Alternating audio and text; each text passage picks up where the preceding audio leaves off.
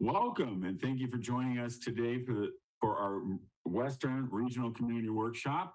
This is put on by the International Myeloma Foundation. We're going to be videotaping this, and replaying slides will be on our website at myeloma.org in the next few days. But bring out your notepad, get a pencil and a pen. There's going to be some great talks. I can't thank our sponsors enough: Abbey, Amgen, Bristol Myers Squibb, GSK, Jensen Oncology, Karyopharm, Santa Fe, and Takeda. Oh my goodness, that was a lot of sponsors. Thank you, sponsors. We really appreciate everything you do. Okay, this is really important on how to do things. This is an audience Q&A with panel. Open the Q&A window, allowing you to ask questions. So you'll see that, and then you can do a couple of things. You can type your question in, send it anonymously, and it goes to our chat box, and the doctors will follow those and answer your questions. Next slide. Okay, feedback. I just can't tell you how important this is. We have got to hear from you for our next year educational program. So you just take the time. It's only going to take a couple of minutes, but it's incredibly important to our foundation and what we do for the future. This is the agenda. We start out with my welcome. I think that's about 5 minutes. We're going to go to Myeloma 101 with Dr. Joseph Mikhael. He's the Chief Medical Officer at the International Myeloma Foundation. And then Life is a Canvas. You are the artist. Rebecca Liu, who is, I believe, new to our Nurse Leadership Board, and she's at MD Anderson Cancer Center. We go into Frontline Therapy. Ala Abdallah, MD, University of Kansas Medical Center. Fantastic. Then we go to questions and answers with the panel, and at 7:15, we take a break. After that, we start with maintenance therapy, Dr. Ala, and then we go to relapse area and clinical trials. All of these are very, very important. As I said, get your pen and paper. Next slide. We have an info line. We've had it for 30 years. You can call and get help at 800-452-CURE, which is 2873, or infoline at myeloma.org. Paul Hewitt, Missy, and Teresa Michele do fantastic help, and they've been doing it for years. Next slide. Look at all these publications. Look at them all, because I guarantee one of these publications is going to be helpful for you, if not a couple of them. You'll see we have tip cards, we have new publications, we have hard book publications, but you can get all this online, and it's easy to do. Look at them online, pick your book, and take some time to do this. It's under publications. Next slide. Well, I'd like to, again, introduce a friend and a great doctor, Dr. Joseph Mikhael. He's the Chief Medical Officer at the International Myeloma Foundation, and we all should be very grateful that he's working with us tonight. Joe, take it away. Thanks, Kelly. I'm the grateful one. Always appreciate the host with the most, with the DJ voice that you've got. So, thank you for kicking us off tonight. And it's a particular joy to share the stage with my dear friends here that are relatively new to working us with the IMF, but hopefully we'll be able to engage them over the long term. Rebecca, it's great to have you here. And Dr. Abdallah, we're very grateful for the work that you do as well, and for joining us tonight. So to kind of level set, I always like to start these workshops with what we call Myeloma 101. Now, if you're here tonight and you're rather experienced with myeloma, I still think there's a tremendous value in Myeloma 101 because, one, it sometimes fills in some gaps of things that you may have not picked up along the way, but it also helps you be able to explain it potentially to others who are going through the myeloma journey together. So let's just think a little bit about what myeloma is, and that'll set the stage for the treatment that we'll be discussing later. So what I want to do over the next 20 minutes or so that we have together is to think about the basics of blood and blood cancer, and we'll define what myeloma is, talk a bit about staging and how we generally think about the approach to therapy. And then I want to put a little bit of a bug in our ears regarding health disparities. I have the privilege of leading the IMF efforts in our what we call Empower project that we'll share with you as we work in health disparities. This is particularly important in myeloma, a disease that for those of us who are of African descent, the disease is twice as common, and yet sadly we see very reduced survival in that population. So we'll talk a little bit about that as we go through. So, what are the basics of blood? Now, I'm a hematologist, so is Dr. Abdullah. Rebecca works within this field, so we're kind of blood geeks, right? We love this kind of stuff, and I know it's gross to other people, but you don't normally think of the blood as an organ, right? When you hear organ, you think heart and kidney and lungs. But honestly, the heart, kidney, and lungs are useless without blood, right? They need us. And so we think of blood as an organ. And when you think of that blood, it's made up of two bits. There's the liquid bit that we call the plasma, and then there's the solid bit that we call the cells that are within it. And for those of us, and those of you who are listening in the evening, some of you may be listening with a little glass of vino with you. Then let's follow a wine theme that you have three kinds of cells in your blood. What I jokingly sometimes call white, red, and rosé. So we've got red cells that are basically like little trucks that carry oxygen. So think of them as these little trucks that when you breathe in oxygen, they come and pick it up, go deliver them to the tissues, and then come back for more. White cells are a lot more complicated. And we're going to be talking a lot more about white cells tonight. White cells are like your immune system, and they're like soldiers in an army that protect us. In fact, there are 5 types of white cells, like there are 5 major branches of the military. And then lastly, the rosé, as I call them, are not really rosé, but platelet cells. These are tiny little cells that help you clot. If someone cuts themselves, the first thing on the scene are the platelets. That's why I call them like an ambulance. They get there first, they patch up the problem, they make a phone call to to what we call our clotting factors that form a blood clot. And all of these cells are made in the factory of your blood, what we call the bone marrow. And that's what brings us to the concept of multiple myeloma, because myeloma is what we think of as a blood cancer, or a cancer that originates in that factory of your blood. So in that factory that makes the red and the white and the rosé, we have all sorts of different kinds of cells. You know, if I want to know how a car factory is working, I can look at the cars that come off the assembly line. But if I really want to understand it, I got to go inside the factory. And if we go inside someone's bone marrow, that's where we see all these different kinds of cells. And within the whole factory, there's just one small area, typically less than 5% of the whole factory, that are a group of cells called plasma cells. And these are really important. Whether you know it or not, we've been talking about plasma cells throughout the whole pandemic, because plasma cells are the cells that make antibodies. And as you know, in medicine, we love to use words that patients don't understand. We call them immunoglobulins, for antibodies that help you fight off infection. So if Rebecca gets a flu shot today, which I suspect she'll probably get one over the next few weeks, as most of us are getting our flu shots, that flu shot sends a message to her plasma cells. And her plasma cells respond by making antibodies so that if, God forbid, she gets the flu, that her body has a good way of fighting it off. Myeloma is a cancer of the plasma cells. So instead of the plasma cells making good antibodies that fight off infections, now they make bad antibodies that can actually damage the body. And so that bad antibody we sometimes call monoclonal, because it's identical as opposed to being different shapes and sizes of the antibodies we should have. And so we call it the M, or the monoclonal protein, or the M protein of multiple myeloma. Now, this picture is ridiculously complicated, and there's letters and numbers everywhere. And I don't do this to creep you out or to scare you, but to remind us that myeloma is actually a really weird disease. Not only does it originate in the bone marrow, and those 2 purple cells are the myeloma cells, but this is meant for those who want to understand the disease even a little bit more, to recognize that it's not just about the bad cells that live there. These cells are so intelligent that they actually start to take over the environment they live in. Sometimes we call this the bone marrow microenvironment. So it's not just like a lump of cells like in a lung cancer. I'm not making light of any other cancers, but a group of lung cancer cells, they kind of grow together and they occupy the space in the lung. Here, because these plasma cells live in the bone marrow, they start to affect the whole of the factory.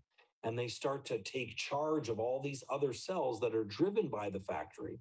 And we're going to hear a little bit later from Dr. Abdullah and myself how we've learned about this and how we can actually turn the environment on those plasma cells and use the other parts of the immune system to actually destroy someone's own plasma cells. So we'll hear more a bit about that later.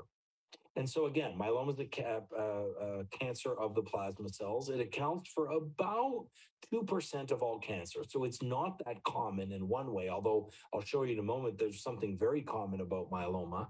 The average age of diagnosis is about 69 to 70 years old, but we do see significant differences by race and ethnicity, and I'll come back to that a little bit later because it's particularly diagnosed younger in African American patients and Hispanic American patients. This year, we're expecting somewhere around 35,000 patients will be diagnosed with the disease, and tragically, about 13,000 will die of this disease. And so we're going to hear some very exciting things about new therapies, new approaches, but we still have a long way to go. But thankfully, the average survival of myeloma patients is really now closer to 10 years. Back in the day when I started in myeloma, and Rebecca and Dr. Abdallah here were still in utero or something. When I started in myeloma, we saw patients maybe live 1 to 2 years with this disease. And now we've seen it much, much longer. And we hope it to be even more so in the near future with the great therapies that you're going to hear about tonight. And I'll talk a bit more about race and ethnicity in a few moments, but I did note earlier that myeloma is twice as common in African American patients when compared to Caucasian patients.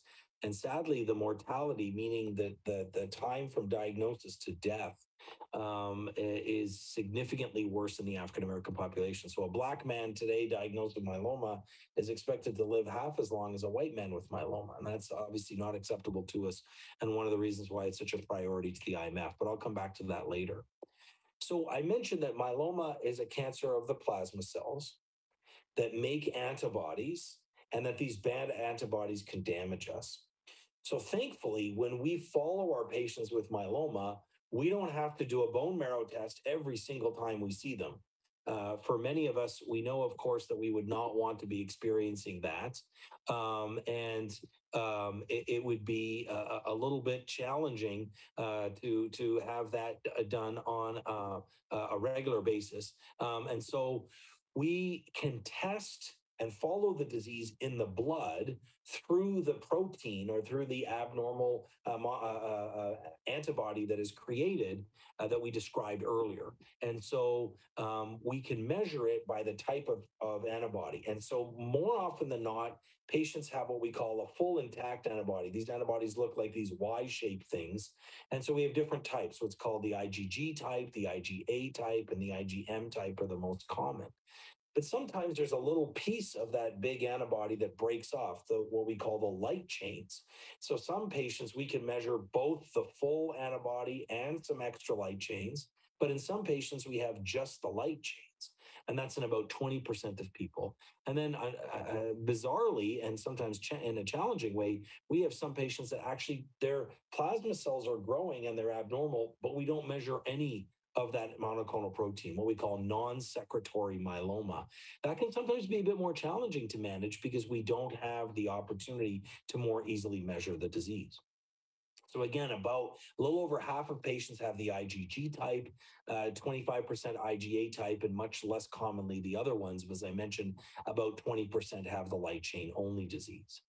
So I know that most of us aren't used to looking at these weird things, but if I just look at Rebecca's serum tonight, if I take a little blood sample from her and I do this test that we call a serum protein electrophoresis, it should look like this. And this is basically showing us all the proteins we have in our blood. There's that big mountains of protein. That's something called albumin, which is the most common protein we have in our blood. And then we have all these other little proteins. And at the end, well, that sort of little smaller hill, I guess none of us really live close to the Rockies, but imagine that the big mountain is the Rockies and that little hill at the end is like my little hills that I live near here in Scottsdale, Arizona. That's where all of our antibodies are measured in the blood. And this is what a normal serum protein electrophoresis should look like. But when we have myeloma, we know that those antibodies now are being produced abnormally in a larger quantity. And so now we have this spike of bad protein on this test. And that's why sometimes you may hear your doctor or your healthcare team refer to this as a M spike, that monoclonal bad protein spike. And in this case, the person has an IgG monoclonal protein or M spike in their blood. Now, when we, again, make the diagnosis, as I showed you before, we sometimes look for the whole of the immunoglobulin protein or antibody, we call the heavy and light chains together, or just the light chains on their own. Now, interestingly, even though myeloma is not very common, about 2% of all cancers, 5% of people over the age of 40, if I look really closely at their blood, it's very common for us to make a little bit of this abnormal protein. You know, we see this in a lot of cancers. If I go and biopsy the prostate of every man over the age of 75, a lot of them are going to have just a tiny amount of prostate cancer. Not enough that we even need to touch it because it's never really going to affect them. And so in myeloma, we have a condition that precedes myeloma that's incredibly common, was coined, the phrase was coined by my mentor at Mayo Clinic. I had the privilege of working at Mayo Clinic for 10 years with Bob Kyle. He called it monoclonal gammopathy of undetermined significance. And that's a big phrase to basically say someone's got a little schmutz of this abnormal protein, but it's not hurting anybody. Then that can transform into what we call smoldering myeloma, where there is more of that protein, there is more plasma cells are now starting to grow, but it's still not enough that we need to treat. And this is a challenging concept in myeloma that we don't often see in a lot of solid tumors. You know, I wouldn't speak to a woman with a little bit of breast cancer and say, oh, you only have a little bit of breast cancer. I don't think we're going to treat you. No, we want to get rid of it right away. But in myeloma, patients can have very small amounts of disease that may not be hurting them. And so we may decide to not even treat them. But when myeloma starts to affect our organs or looks like it's about to affect our organs, like the kidneys, like the bones, like the rest of our blood work and the factory of our blood, then people have truly what we call active multiple myeloma. But the challenge is it's not always easy to make the diagnosis. A lot of people with myeloma just present with fatigue, and who of us haven't been fatigued even today? A little over half of patients have some kind of pain that is typically in the bone, more commonly in the back, but not necessarily in the back.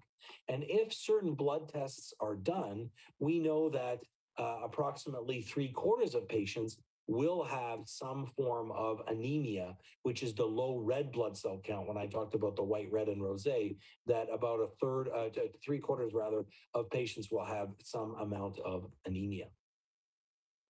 We classically describe the symptoms and the findings of myeloma under what we call the CRAB criteria, which means people's calcium can be elevated, they can have renal or kidney damage, they can have anemia or that low red blood cell count, or they have some kind of bone effect, which is typically thinning, if not even, unfortunately, breaking of the bones. And so that's the CRAB criteria. But recently, we added 3 more things to that we now call the SLIM CRAB criteria, because we don't want to only diagnose someone with myeloma when we see that they're already damaging their kidney or breaking a bone. I sometimes describe it, unfortunately, because I'm a runner, I always put things in running analogies. But if I'm running towards a cliff, hopefully Kelly is going to see me. Maybe Kelly's running faster than me anyway, and he's going to stop me from falling off the cliff. We used to say, well, you don't have myeloma until you have damaged your kidney or damaged your bone. But if you get really close to the cliff, we may as well stop people. So now we've added these 3 other criteria that if someone has 60% of their plasma cells in the bone, of their bone marrow are plasma cells, if that light chains in the blood are really high, or if when we image them, we see on the MRI these what we call focal lesions or areas of activity of the bone marrow, we know that means that someone's getting really close to that cliff. It's important for us to begin treating them right away. And so now we call, instead of the CRAB criteria, we call it the SLIM CRAB criteria. And so, without going into a lot of detail here, just to give you a bit more light into what these CRAB symptoms are, and as Kelly mentioned, these slides are going to be available to you. So I don't necessarily have to say everything that's on every one of these slides. But in addition to the CRAB criteria, we do see some other effects. Because this is a cancer of the immune system, people do have an increased risk of infection. And sadly, we learned more about this during the pandemic and at other times. So it is important for us to understand that myeloma really can affect the whole of the body. When we think of how we stage myeloma, in solid tumors, we always say, well, is it localized or is it advanced or metastatic? Myeloma is a little bit different. We stage it really based on when we look at those individual plasma cells, we can look at the genes of those plasma cells. These aren't the genes that you pass on to your kids per se. These are the genes of the plasma cells themselves. And when we find certain things in those plasma cells that are abnormal, then we know that they are what we would call higher risk disease. And so we do this by a process that's called FISH, or fluorescent in situ hybridization, which is just a fancy test on the bone marrow that we do. And we look for certain things, like if part of chromosome 17 is missing, or if someone has an extra part of chromosome 1, or if they have what we call translocations, which just means that a little piece of one chromosome, a little piece of other chromosome that are supposed to be living apart get together, then we know that can be a problem. So we see that with translocation 414 or 1416, as you see here. And so these are the kinds of things that help us determine, does someone have higher risk myeloma versus standard risk myeloma, knowing that about 25% of patients have high risk myeloma and about 75% have standard risk myeloma. We put this into a staging system that's called the revised international staging system. We're actually just about to have a second revision of this that's become more commonly used, but I won't go into too much detail today. What this means for the patient is, as much as possible, and one of the reasons why we hold workshops like this, knowledge is power. We want you to understand these tests to some degree, to the degree that you feel comfortable, so that you can have a conversation with the nurse or with the doctor or with the nurse practitioner or the physician assistant as part of your healthcare team, to understand that we have those basic blood tests. We have those blood tests that are specific to myeloma that we talked about, where we look for the proteins in the blood, and sometimes we look for those same proteins in the urine as well. Because when we plan treatment in myeloma, back in the day, as I said, 25 years ago, when I started a myeloma, we didn't have a whole lot of treatment planning because we really only had one or two drugs. Well, now we have the Cheesecake Factory menu of choices for myeloma. We want to make sure we match that to you. I say it all the time. I don't treat myeloma. I treat people. And it's so important. We've shown over and over again that when people have a strong and good connection with their healthcare team, they're going to do better. And so it's important that you know what those options are and have that conversation with your team that are taking care of you. And so choosing a treatment plan always puts the patient in the middle. And we look at all these other features, the other parts of your health, to potentially your age, the risk status that you have. All these symptoms get put together, and all these things get put together to help make a decision.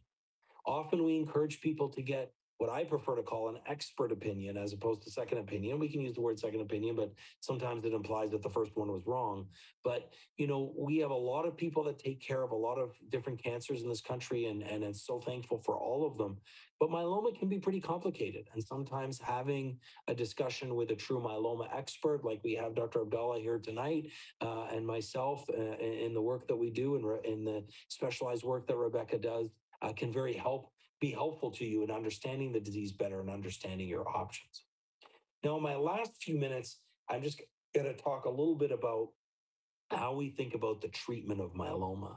This is the fancy schmancy slide, but the bottom line here is that it shows to us that even though most patients have that MGUS phase beforehand, where the disease is not very active, becomes active, that we treat this disease and it's really quite treatable. We still don't think of it yet truly as being curable. But what we do is we treat people and the disease level goes back down. That's what that red line means. And they go into some kind of remission. It's not a cure, but they go into remission. But the tragic part of this disease is it does keep coming back.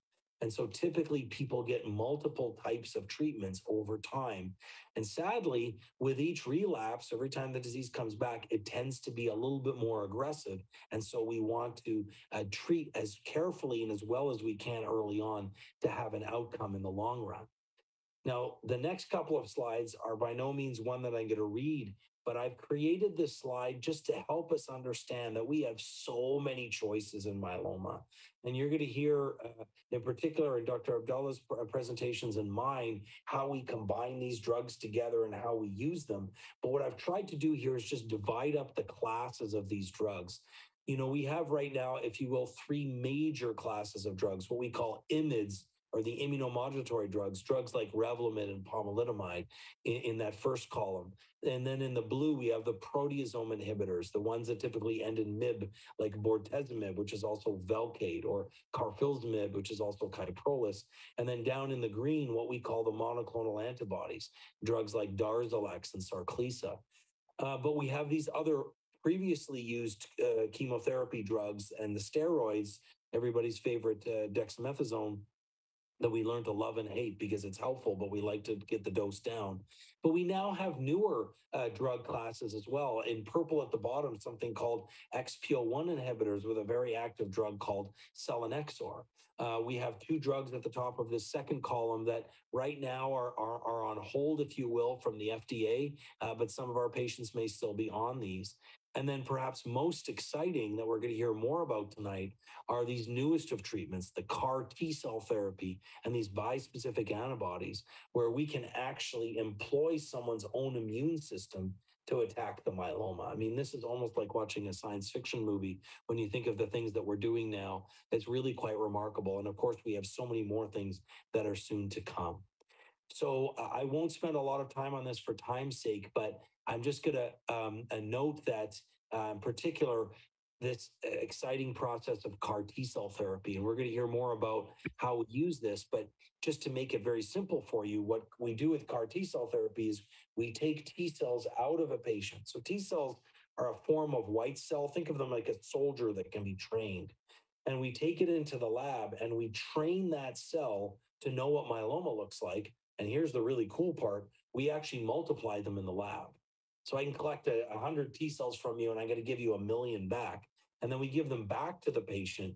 And now these souped up T cells, which are just waiting to attack myeloma, are released into your system. We call them chimeric antigen receptor cells because we put a receptor on the outside that's going to recognize the myeloma. And so now we have two different types of CAR T cell therapy that have been approved. And lastly, what we call bispecific antibodies. So now we have drugs that instead of having to take T cells out of you and manufacture them and give them back, now we just give a drug to patients that has two arms. One arm grabs onto the myeloma cell, the other arm grabs onto one of your local T cells and says, hey, Mr. T cell, Ms. T cell, I want you to be activated and attack the myeloma.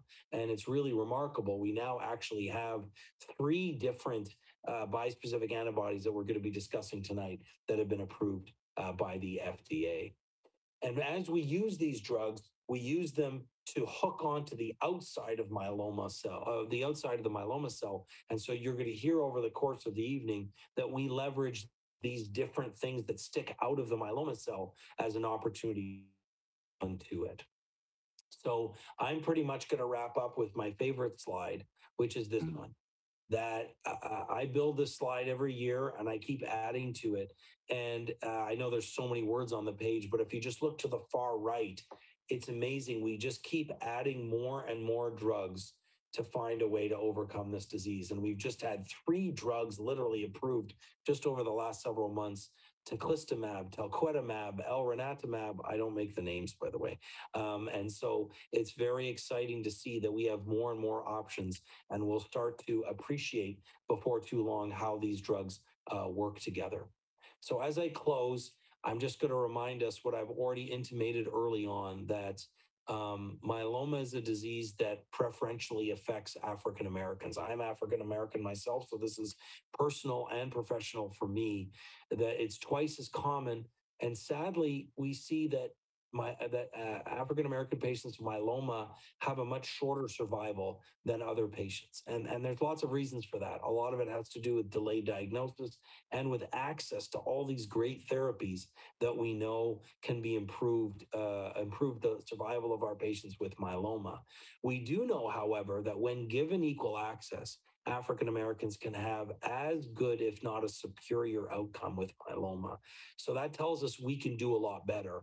And I don't want to be a long commercial for it, as this is my last slide, but we at the IMF are doing all that we can to try and reduce that health disparity. We've created something called Empower Myeloma Power, which is really built on 3 pillars: to engage the community, to understand better what myeloma is all about, to educate the primary care community to catch the diagnosis earlier on, and to enhance the care by individuals who care for myeloma patients in the hematology oncology community, to have them appreciate this disparity and ways to overcome it.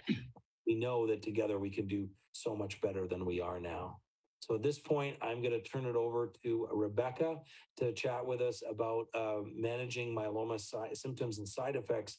And I'll just remind the crowd, I see lots of questions coming in. Please submit your questions as Kelly instructed us at the start. And we're going to have a little Q&A session after the next 2 lectures, and I'll facilitate those questions. So Rebecca, I'll turn it over to you, my friend. Thank you so much. Thank you, Dr. Mikhael. I appreciate the introduction. It is an honor to be able to present to you all tonight. We all know that everyone's myeloma is different, and the course of myeloma is so different and unique for every patient. So this next piece that I am presenting is all about how you are the artist of your life and how you can live your most optimal life with myeloma.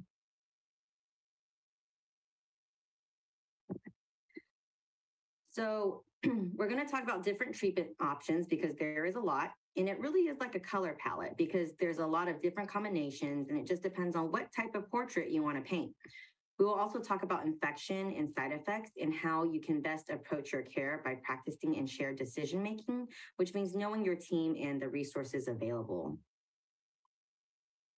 So the first thing we're going to talk about is myeloma treatment. The most important goal when we initiate any treatment is ensuring that we have rapid and effective disease control that is durable, meaning that we get the myeloma down fast and keep it down. Of course, any good treatment we're taking must have manageable side effects. All of this contributes to improvement of your quality of life and overall survival. We also provide supportive care to our patients with myeloma in order to prevent and manage disease treatment-related side effects. So this would be like the bone strengthening agents you take, like Zometa or denosumab, to prevent bone disease, or the aspirin you might take to prevent the blood clots. All this contributes to improved quality of life. Since everyone is different and, of course, may have different goals, it's important that you discuss your personal goals and priorities with your health team. So this slide is a very good depiction of the myeloma big picture. We have our initial therapy where we determine who is transplant eligible and who isn't. Transplant eligible patients would generally go to transplant, then consolidation with maintenance, while transplant ineligible patients would just go straight to consolidation and maintenance. After that, we treat again as the disease comes back. Everyone will receive supportive care regardless of where you are in this process. There are different shades of auto transplant, meaning that there is no black and white answer as to if stem cell transplant is right for you. So there's many different considerations to make, including the data that we see from research, clinical experience, patient preference that goes into making this important decision. It also requires some buy-in from the care partner. By understanding these different components, you can make the best decision if transplant would be best for you. So when we look at different patient symptoms that can impact quality of life, we can group these into 3 different categories. We have the physical, the psychological, and the financial. The physical symptoms are those that affect your physical well-being. And you may be familiar with some of these. These can include fatigue, constipation, pain, neuropathy, impaired physical functioning, or sexual dysfunction. Psychological symptoms are those that affect your mental well-being and can include depression, anxiety, sleep disturbance, decreased cognitive function, and decreased role in social function. Financial is an important and sometimes overlooked symptom, as patients may have a financial burden or financial toxicity related to their treatments. Fatigue, anxiety, and depression are very common symptoms. Almost all patients have some level of fatigue, whether related to their disease or to their treatment. It could be from anemia, pain, bone marrow suppression, or from riding the highs and lows of steroids, which we'll talk about next. Over 35% of patients report anxiety and 25% depression. I'm often curious of how many patients are not captured in this data because they don't report their anxiety or depression. I have patients who always tell me they're fine, and it turns out they're dealing with severe depression that can be managed just as diabetes, hypertension, or whatever other chronic illness could. So it's very important that you talk to your provider about this. Okay, let's talk about steroids. It's a drug we love to hate and hate to love. So as providers, we love steroids because they make up part of the backbone of myeloma treatment through synergy. They're efficacious against myeloma, but they do come with substantial side effects. When I go over the consent forms with my patients for our frontline treatments, my patients are shocked by the side effects of steroids when they see the page upon pages of side effects that steroids carry. Those of you who have been on several lines of therapy know the dark sides to steroids. It can cause annoying side effects like fatigue, insomnia, sweating, muscle cramping, weight gain, and hair thinning, mood swings and irritability, GI symptoms like bloating and gas, to more serious side effects like blurred vision, cataracts, diabetes, increased risk of infection, heart disease, and hypertension. There are a few things you can do to help manage these side effects, like taking the steroids on a consistent schedule. So, taking it the same time every day. And you'll want to try and take these with food. You can also take over-the-counter prescription medications to help with any GI symptoms that you feel. You may need to take medications to help prevent shingles, thrush, or other infections that you might become more susceptible to. No matter what, though, do not stop or adjust steroids without discussion with your healthcare provider. Steroids need to be tapered and should not be stopped cold turkey, so your provider can work with you on that. Okay. CAR T and bispecific antibodies have really come to the forefront of myeloma therapy, and it does carry side effects that are unique. One of the main side effects we watch for in CAR T and bispecifics is something called CRS, which is also known as cytokine release syndrome. And this occurs due to bulk T cell activation, which can lead to a massive release of inflammatory proteins called cytokines. This release causes a constellation of symptoms, as you see here in this wheel, such as confusion, weakness, shortness of breath, somnolence, fatigue. But the main symptoms we see up front is fever. And this is usually mitigated with antipyretics, so drugs like acetaminophen. Typical onset of cytokine release syndrome occurs anywhere from 1 to 5 days and can vary depending on the product that the patient is given. Usually it's mild, but it can progress and become more serious if not treated. Neurotoxicity can occur with or without CRS and can be also very serious. Patients who have neurotoxicity may experience everything in this color with this wheel right here. So things like headache, confusion, altered wakefulness, hallucinations, ataxia, apraxia, facial nerve palsy, tremors, seizures, and encephalopathy. That's a lot. So this is why for patients with CAR T, we ask for caregiver presence because your family, your friends are the people who know you best, and they're more able to recognize changes in mental status more quickly before any healthcare provider might. I've had family members who have told me the patient's acting a little bit differently, just a little bit more strangely, which has prompted the team to conduct more urgent evaluation to ensure that they're not starting to have neurotoxicity. There is a 7 to 10-fold increase of bacterial and viral infections for patients with myeloma. So it's absolutely important to mind infection precautions.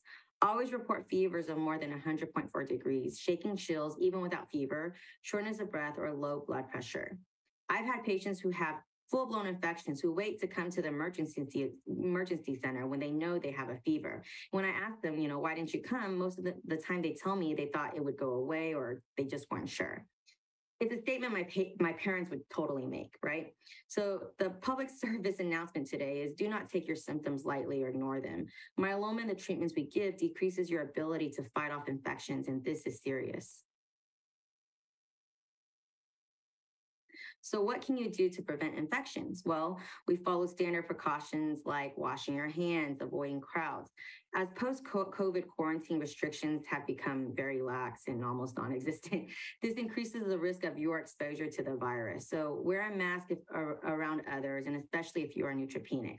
Socially distance, receive growth factors and prophylactic medications as indicated by your health team, such as Valtrex for shingles prevention. And stay on top of your immunizations and do not get any live vaccines. So live vaccines would be like the MMR vaccine. Follow the old adage, which is the best treatment is prevention. Many of the treatments that we administer for myeloma can cause GI symptoms such as diarrhea or constipation. And diarrhea can be caused by a variety of things such as laxatives, antacids, or too much magnesium. And it can also occur as a side effect from antibiotics, antidepressants, or myeloma treatment. Some of my patients love supplements, but these supplements can also carry a risk. So drugs like milk thistle, aloe, cayenne, saw palmetto, ginseng, this can also contribute to diarrhea. Also, we know that some sugar-free substitutes can increase diarrhea. So talk to your provider if you're experiencing diarrhea, and they may consider antidiarrheal medications like Imodium, fiber-binding agents, or colesevalin. You may want to avoid caffeinated, carbonated, or heavily sugared beverages, as this can worsen your diarrhea. I know these are all our, favorite things. Constipation can be caused by a variety of medications. Opiates are common offenders. Myelomas can be very painful, so a lot of our patients are on opiate pain medications.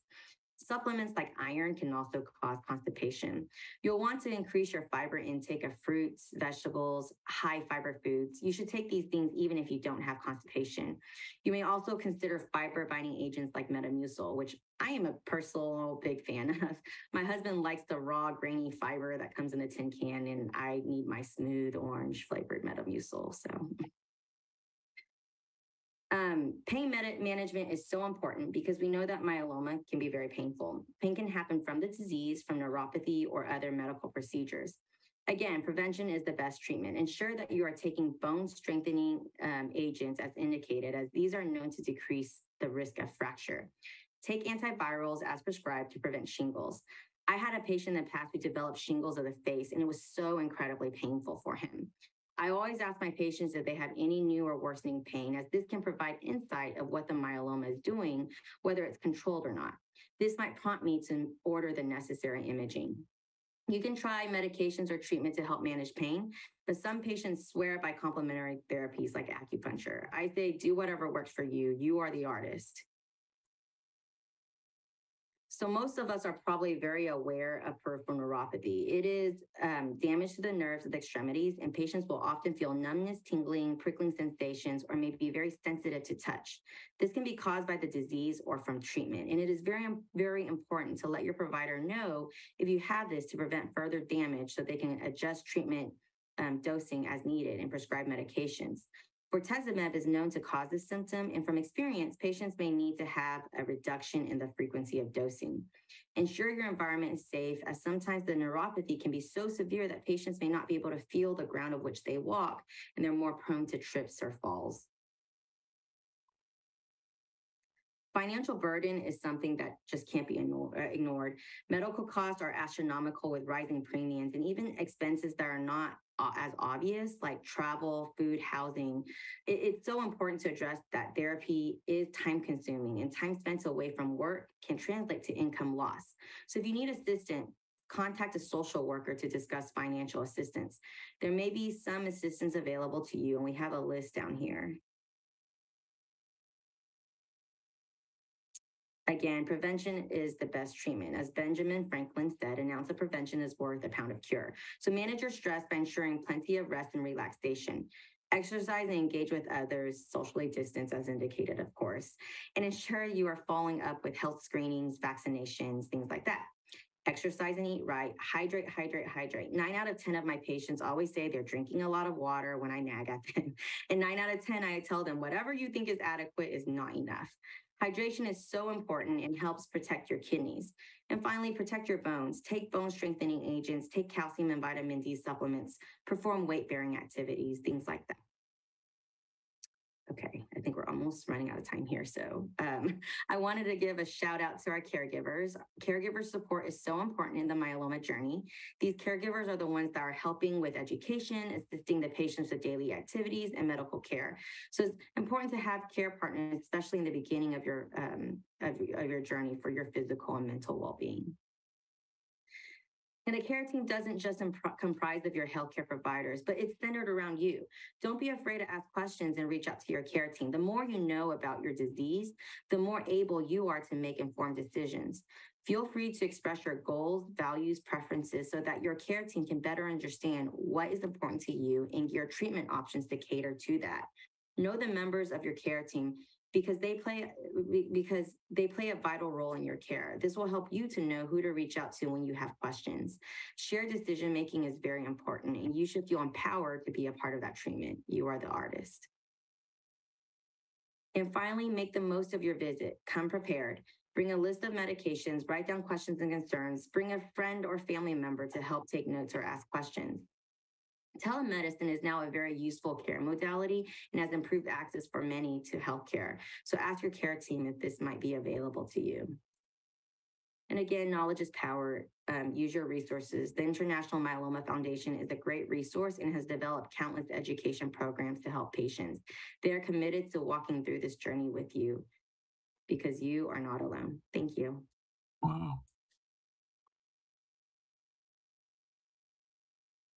And I think I'm going to turn it back to Dr. Abdallah now, who will discuss frontline therapy and newly diagnosed myeloma. Thank you very much, Rebecca, and thank you, Kelly, for this invitation. I really appreciate that. Also, I would like to tell Dr. Mikhael, this is a big honor for me to actually also presenting a lecture with you as well. You know, you're well known in the myeloma field, so I'm really happy that I'm also presenting this lecture of Frontline and newly diagnosed myeloma. So today I'm going to discuss about the most important thing, as Dr. Mikhael has talked about how to diagnose myeloma, which is very important and very critical. And to make that diagnosis is really how huge it is. So we have to talk about how we're going to start the treatment.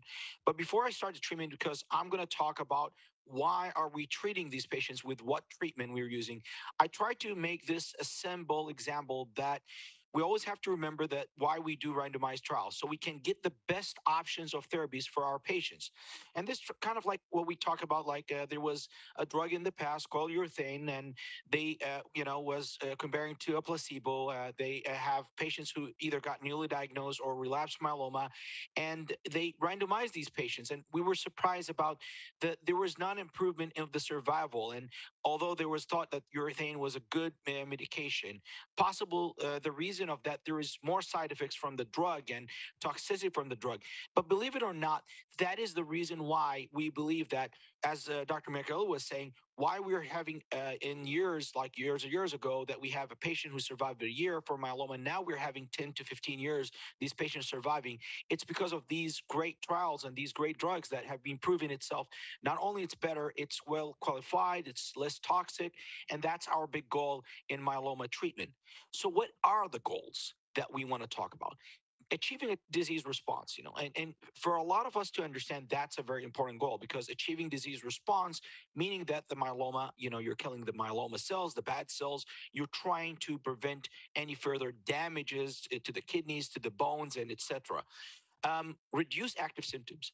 Very critical, and this is one of the things I tell my patients. The most exciting moment in my life, when I see a patient coming to my office on a wheelchair, and after a couple months at least, he's coming back standing up because his back pain has gone away. This is one of the best moments ever.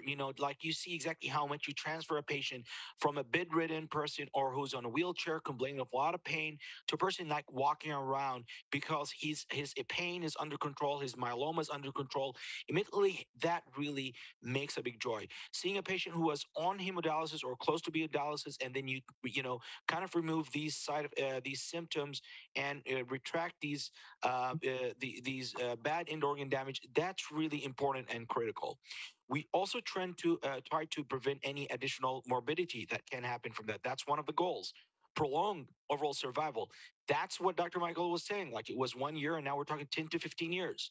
And that's a very important milestone, that our myeloma treatments are actually improving the survival for these patients. Not just only decreasing the number, important, minimizing the toxicity of the therapy.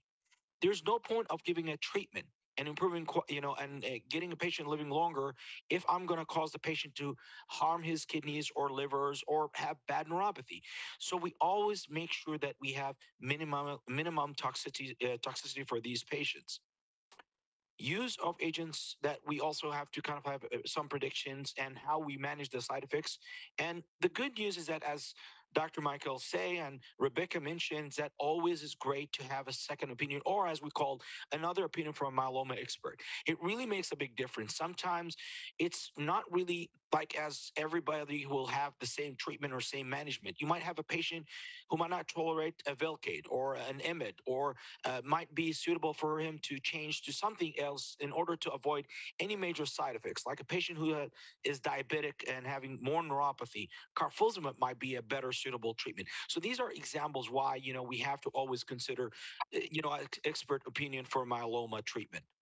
Maximize quality of life, as we talked about it. This is the whole purpose of that. I always tell the patients that I want to make sure that if you're working, you continue to work. If you're active, you have to still have that activity and continue to do that. Administer medically and cost-effective therapies. And I think that's sometimes we struggle a lot with patients. We feel their financial burden.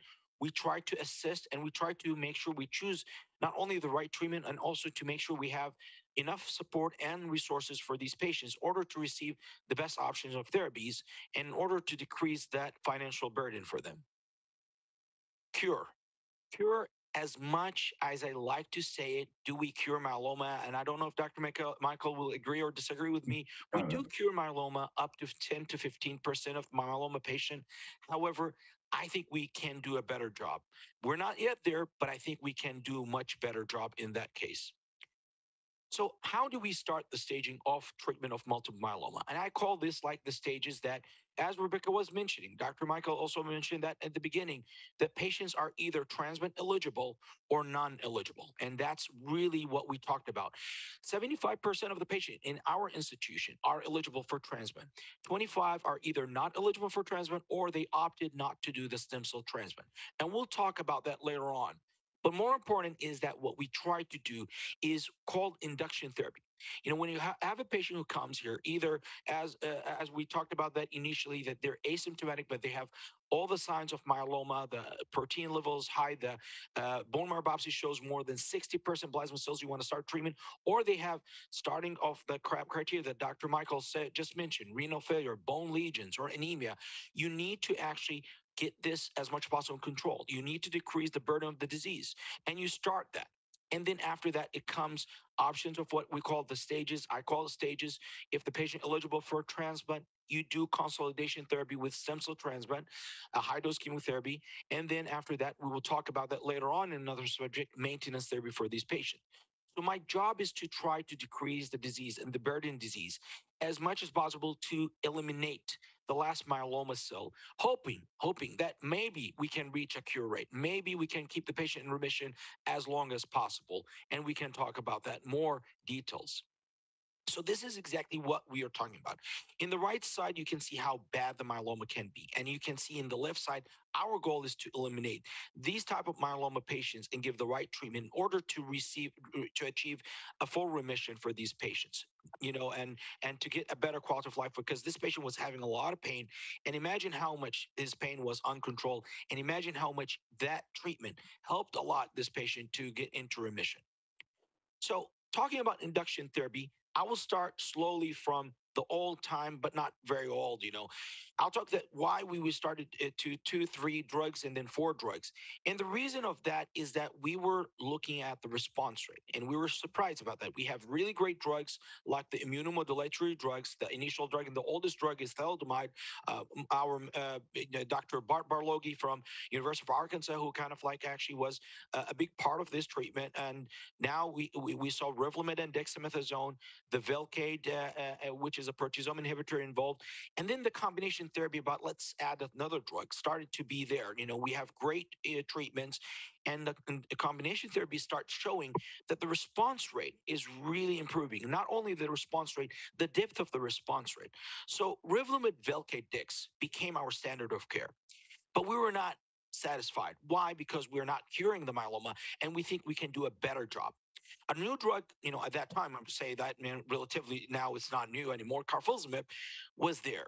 It proved itself in relapse myeloma. It was great treatment, better than Velcade, by the way, in relapse myeloma. So always we assume like if you have a better drug, can we use it a little bit upfront? Can we move it one stop at one step ahead? And there was a trial to do that, and I was actually advocating for that. That drug will actually beat the Velcade for a different reason because it showed itself in the relapsed myeloma. So the study was not really the typical that we do in myeloma patients. Only one difference is that they did the induction therapy and give the three drugs, the Velcade, Revlimid, Dex, to one arm, and the Carfilzomib, Revlimid, Dex to another arm. But these patients were opted not to do stem cell transplant, so they continue for several cycles the treatment, and then after that they move on to maintenance therapy. So that was one missing part. However, I was looking at other things like the response rate, the duration of response, and how deep the response is. And the response rate was kind of like maybe, I will say this kind of like hitting or leaning toward the carfilzomib was a little bit better, more deeper somehow. But I was a little bit disappointed about the progression-free survival, that the patients stayed in remission like average about 34 months in both arms, and the survival was similar in the groups. However, I will still say that I will still use the carfilzomib over Velcade, but there was only one problem here, the toxicity. That will make a difference. So one of the issues here is that when I saw the toxicity, I was really disappointed. I know the patients are going to have problem with the Velcade because I have patients who suffer from the Velcade, and we try as much as possible to find better ways, as Rebecca was saying, like to actually salvage the problem about the neuropathy. And I wish if that was not the case, Velcade will be a super drug, a better drug than anything else. But there was like a good percentage, at least in those who got a higher grade of neuropathy, calling 8% difference. On the other hand, if you can see the lift one, there was issues about the carfilzomib. Carfilzomib can cause some heart failure in patients, high blood pressure, some lung toxicity, some kidney toxicity that can be a difference about 12% compared to the Velcade. To be honest with you, that was one of the reasons I did not actually, change the practice about switching Velcade to carfilzomib. I was worried because especially I want to send the patients to transplant, and I didn't want to kind of have this issue about lung or heart failure because every myeloma doctors who treated a lot of patients with carfilzomib might see like heart failure. And the good news is that all my patients who got, many of my patients who got heart failure from the carfilzomib was reversible, but it become very difficult, to kind of restart it again or do it as initial therapy. Can I manage neuropathy? I can tell you, yes, we can manage neuropathy. So my, optimal treatment here was to keep the Velcade there. But then we have the question here, a new drug evolved, daratumumab. Daratumumab, and Dr. Mikhael may talk about that in the relapse refractory myeloma, but that was one of the greatest drugs. The story about how this drug kind of went as a rocket, is amazing. Like it's a CD38 antibody, and really it's an effective drug. History of this drug, it was one of the drugs that patients didn't like it at the beginning, and there was one reason. Dr. Mikhael can support me about that. It was an IV drug. And the first dose, I have to tell patients that you have to stay in the clinic for 10 hours. Some clinics will have to do the treatment for over 2 days. Some people have to admit the patients. And now we have evolved to do this drug as a subcutaneous injection. So I'm surprised. I'm really surprised how this drug moved faster to become a very great quality drug for this. But the Griffin trial actually came here to tell us exactly what we do in myeloma patients in terms of standard of care. We induce the patients with Velcade, Revlimid, Dex. We send these patients for transplant, and I think there's some institutions do consolidation, some institutions move on to Revlimid maintenance. That's what we do. But the other arm here was to add the daratumumab to RVD. Do the transplant, do the consolidation therapy, more treatment for that for 2 cycles. But the maintenance therapy was adding daratumumab to Revlimid. This was a really, in my opinion, one of the best studies ever in order to kind of like see, can we add daratumumab? Can that make a big change? A big change in terms of like, can we increase not only the remission rate, the progression-free survival, and hopefully the overall survival for these patients or not? In terms of tolerance, I was never worried about it because I believe that daratumumab, short-term, long-term, we have used it. And I can tell you it's one of the most tolerable medications I've ever seen so far comparing to other drugs. So looking at the results, we were not surprised about I know it's a little bit more complicated, but to summarize that, after the first induction therapy, there was a 98% versus 92% response rate, but the complete remission, there was a 6% differences.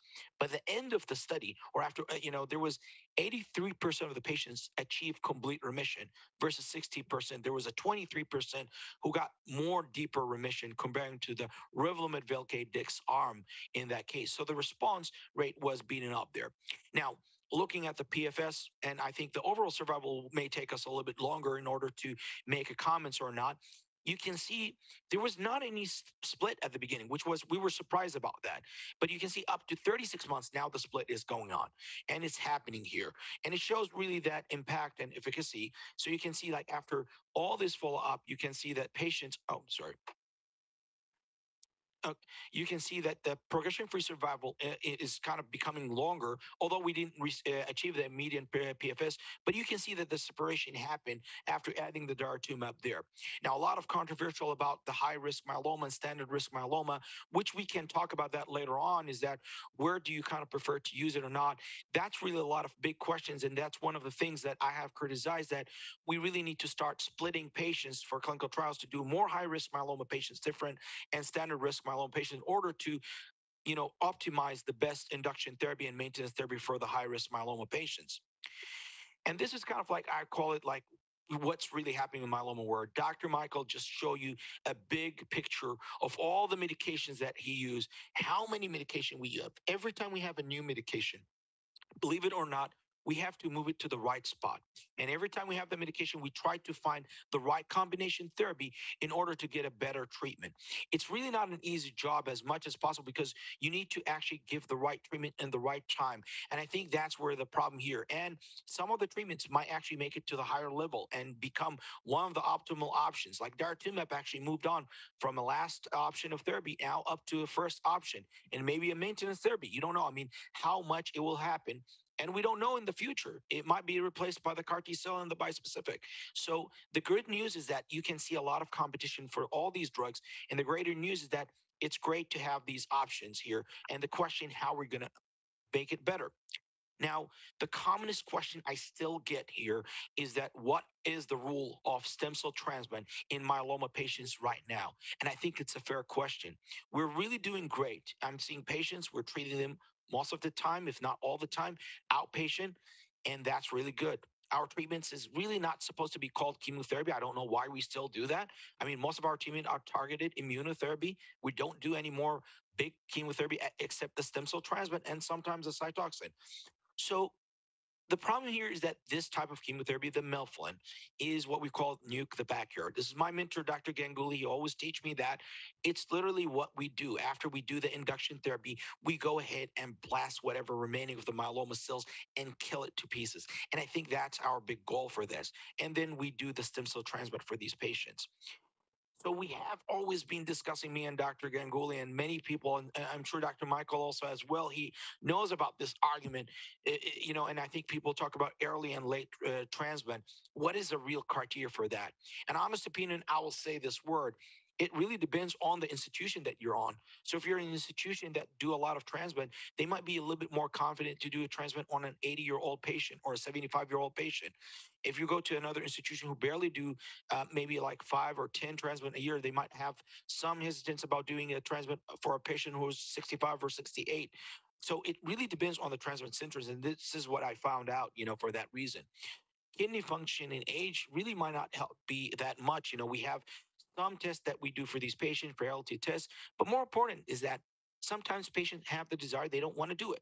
And there is a reason they don't want to do it. They may have some concerns about the side effects and toxicity. The caregiver, I think, the issue about being off work for 3 months. I have patients who complain about that because it's a burden for them, and they have financial conditions. They might ask not to delay it or delay these things.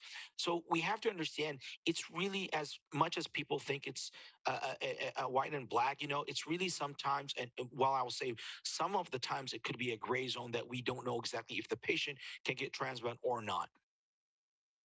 So the first study here was really between, and there was many studies actually for transplant, but one of the studies I like about this is that now to compare the newer treatments, the Revlimid Velcade Dix versus Revlimid Velcade Dix and transplant. So let's try to eliminate the transplant, the melphalan transplant, and move on to maintenance. This was done in French. So I know patients are going to ask about the maintenance therapy and how long you're going to give it. But in France, they just do 1 year of maintenance therapy comparing to the United States, which we'll talk about that. We do it until patient progress. And there's a lot of question about the duration.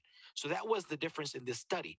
The results, I don't know if you can see it here. You can see there was a difference. The patients who got stem cell transplant, they have a chance to stay in remission, a median, which is like up to 47 months versus 35 months, which is a difference of a year.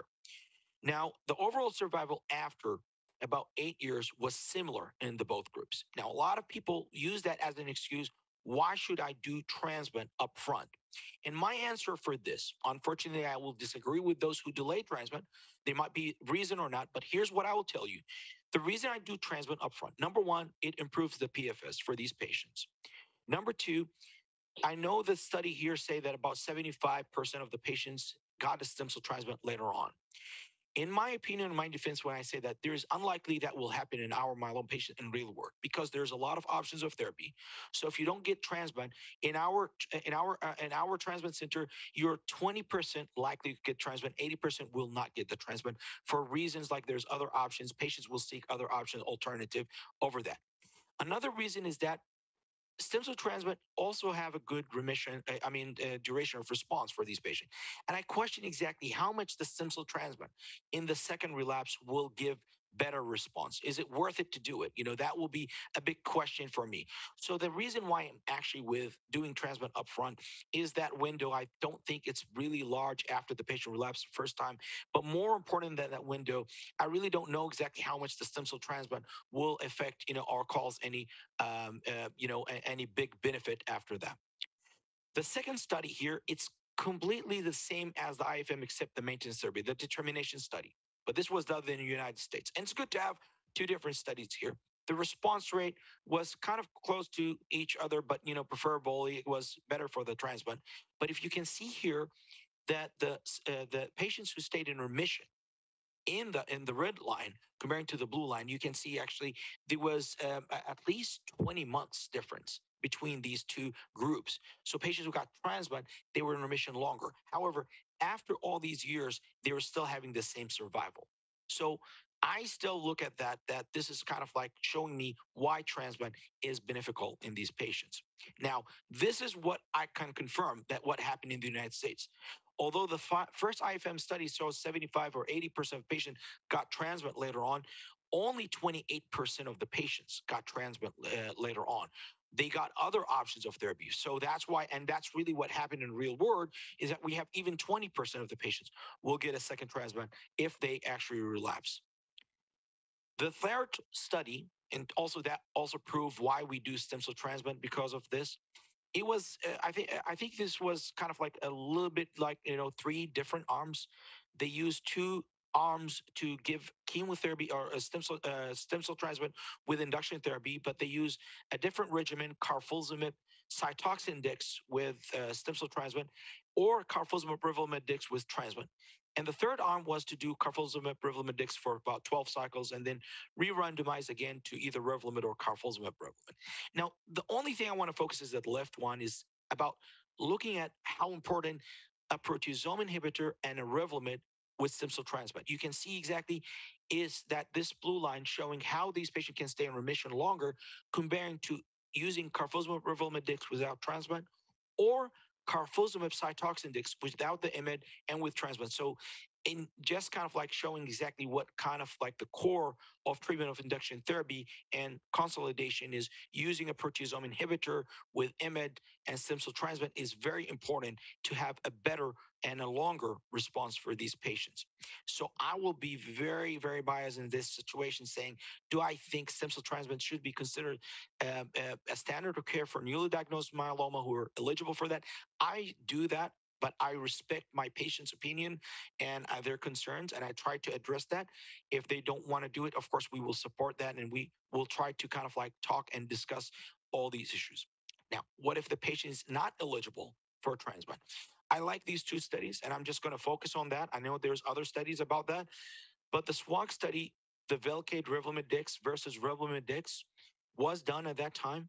And it shows not only there was the patients who have less relapse in those who got 3 drugs versus 2 drugs, there was also a survival benefit. And that treatment was the standard of care.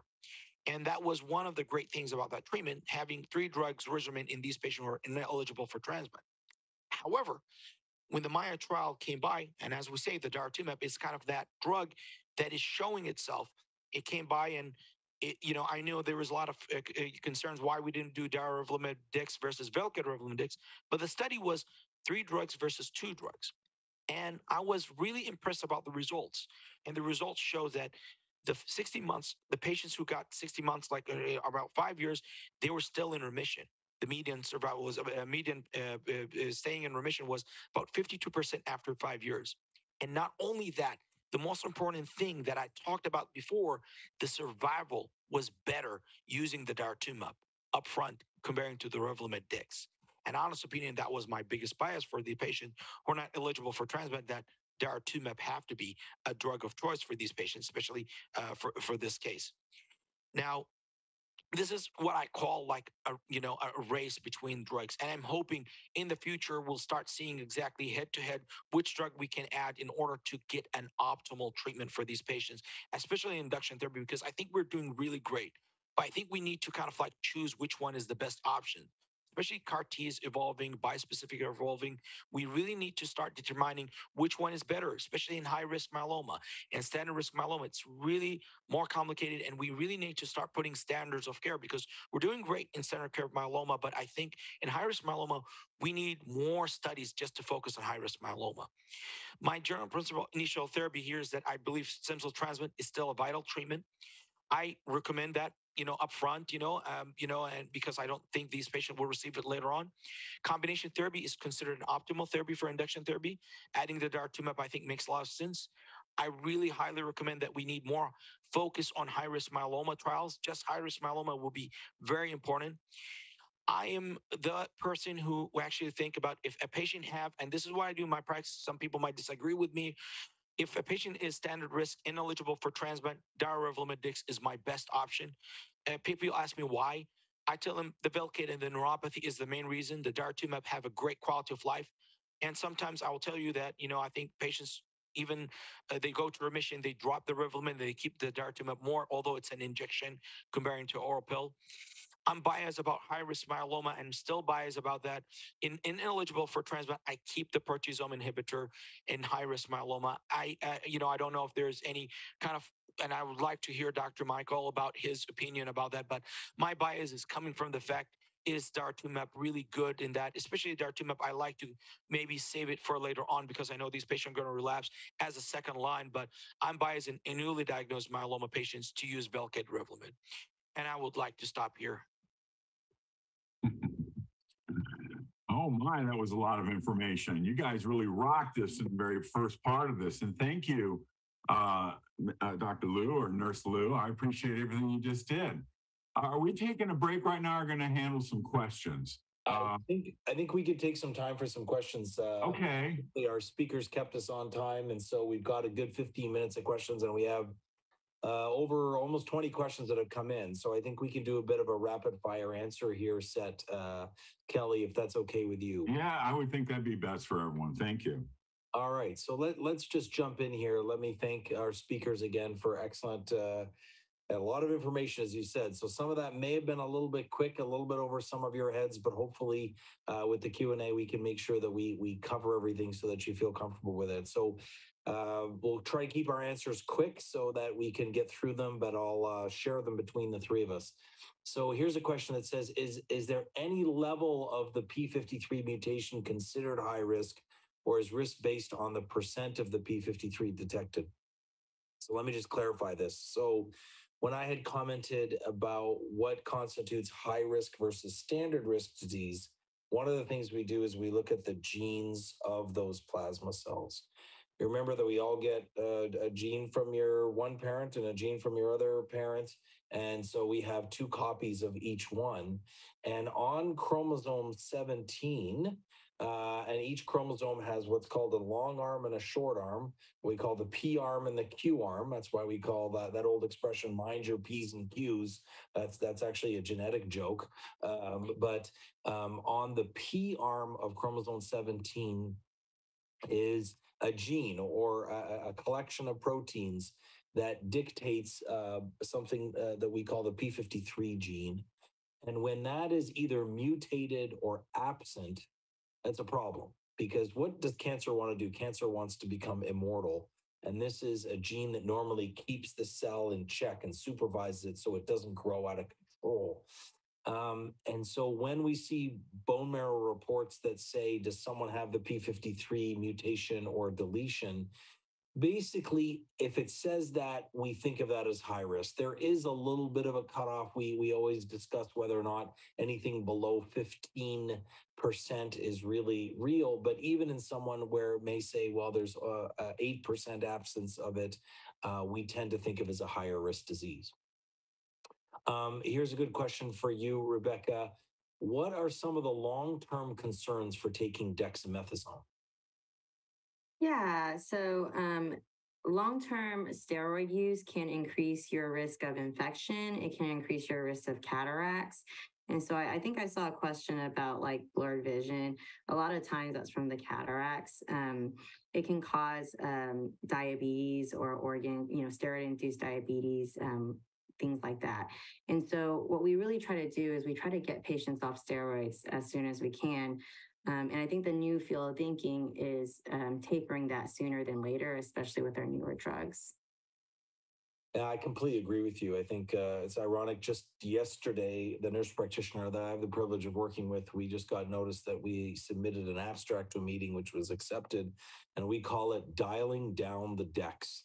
Right. And we have a strategy of how we reduce people's dexamethasone. I really do think the field is going in that direction. Dr. Abdallah, let me ask you, is there a genetic component to myeloma? Are family members of patients more likely to get myeloma? Should we be screening for all family members and children with myeloma? I know this is a challenging question because it's not a simple answer, but feel free to chime in a little bit about this concept of genetic myeloma. Sure. I mean, you have maybe more experience in that regard. I try as much as possible to look at all the strongest evidence, and I have not find that. I know there is a lot of great studies to actually look at it, and I know Dr. Gabrielle, she's from Harvard. She's actually doing a really great job in that term. I don't have,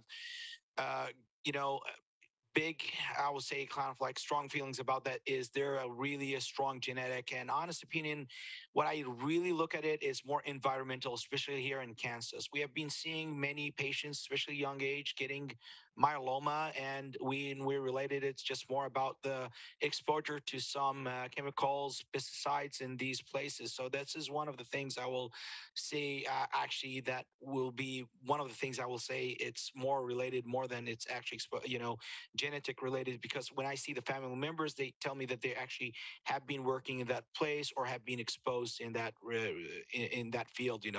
Is there a component? I heard like some people who say there is a small component, but I have never recommended to do kind of like any kind of genetic studies unless they have other different cancers that I'm concerned about.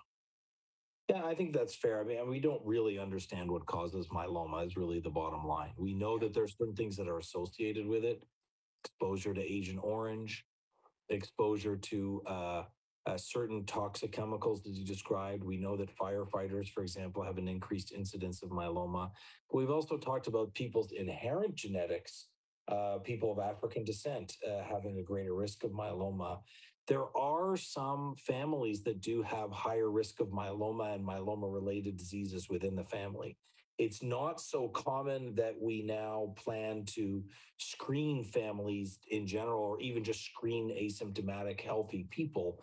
We're doing a lot of studies in that. The IMF is very much involved with the iStop study, which is screened pretty much the whole island of Iceland to try and understand what puts people at risk of myeloma.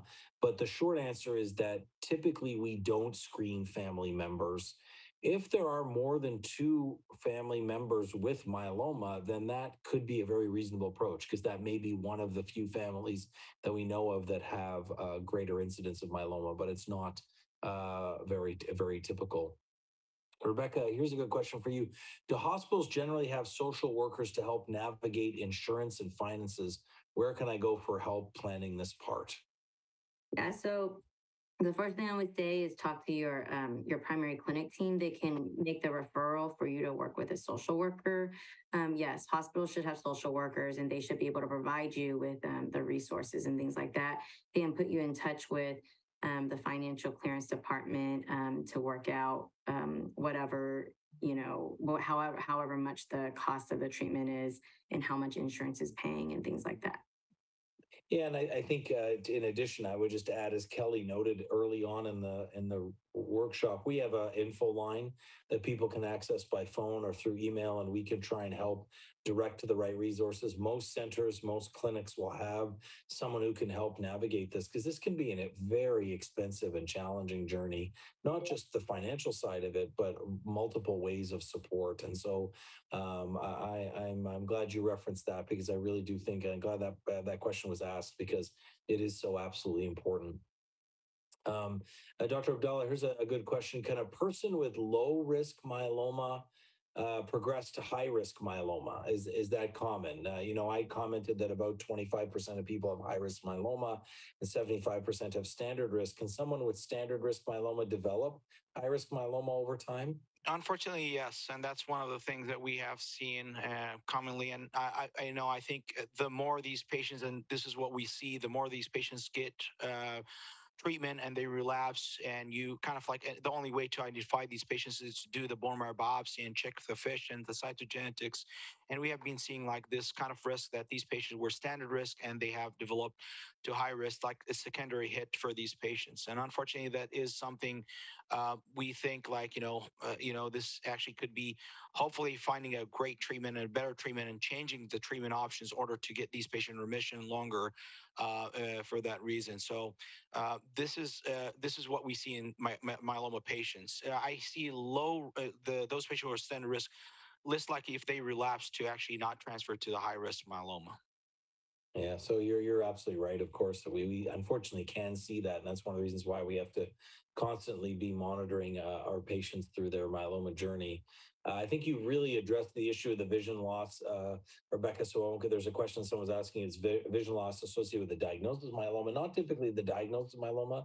Very, very rarely can myeloma affect the nerves that feed the eyes to cause a vision loss. Usually it's a blurriness of vision, either from the steroids directly or through a cataract, as you've mentioned. But Rebecca, there is a question here I think that is good for you that says, what do you recommend for leg or hand cramps? We know that in particular when people are on longer term lenalidomide or Revlimid, they can get that cramping. Do you have some suggestions for managing leg or hand cramps? Yeah, so I've heard various things from my patients, and the most popular one seems to be like salt, pickle juice, some electrolytes, things like that. So I think anything with like electrolytes, you can try, and if you can stomach the pickle juice, let me know how that works. But patients swear by it. Yeah, I'll sometimes say to folks, if you don't want pickle juice, have a gin and tonic without the gin. So the tonic water, believe it or not, still has a bit of quinine in it. We want to be careful with the volume of that, but sometimes people have found that helpful, making sure that people remain very well hydrated. And if you are prone to getting those cramps, stretching before you go to bed at night can sometimes be helpful as well. We seem to have a lot of good questions about steroids. Someone says, steroids give me high blood sugar. Can metformin work with that? And again, I think that's something that needs to be discussed with your physician. We do try to reduce the steroids, and we said, so we're not causing the blood sugar to go up, but sometimes we need to use them. And there are different strategies. So all the same strategies that we typically take to diabetes, which may include metformin, may include insulin, may include dietary changes, and so on, can potentially be of benefit. Other really good questions coming here, but someone's asked about their insurance options for international patients trying to access treatment in the U.S. It's a complicated question and a challenging one, but not an impossible one. It really depends on the jurisdiction you're coming from. There are some countries and some companies that can provide travel or specific insurance that may facilitate coverage here in the U.S. I do have to warn that tends to be very, very expensive.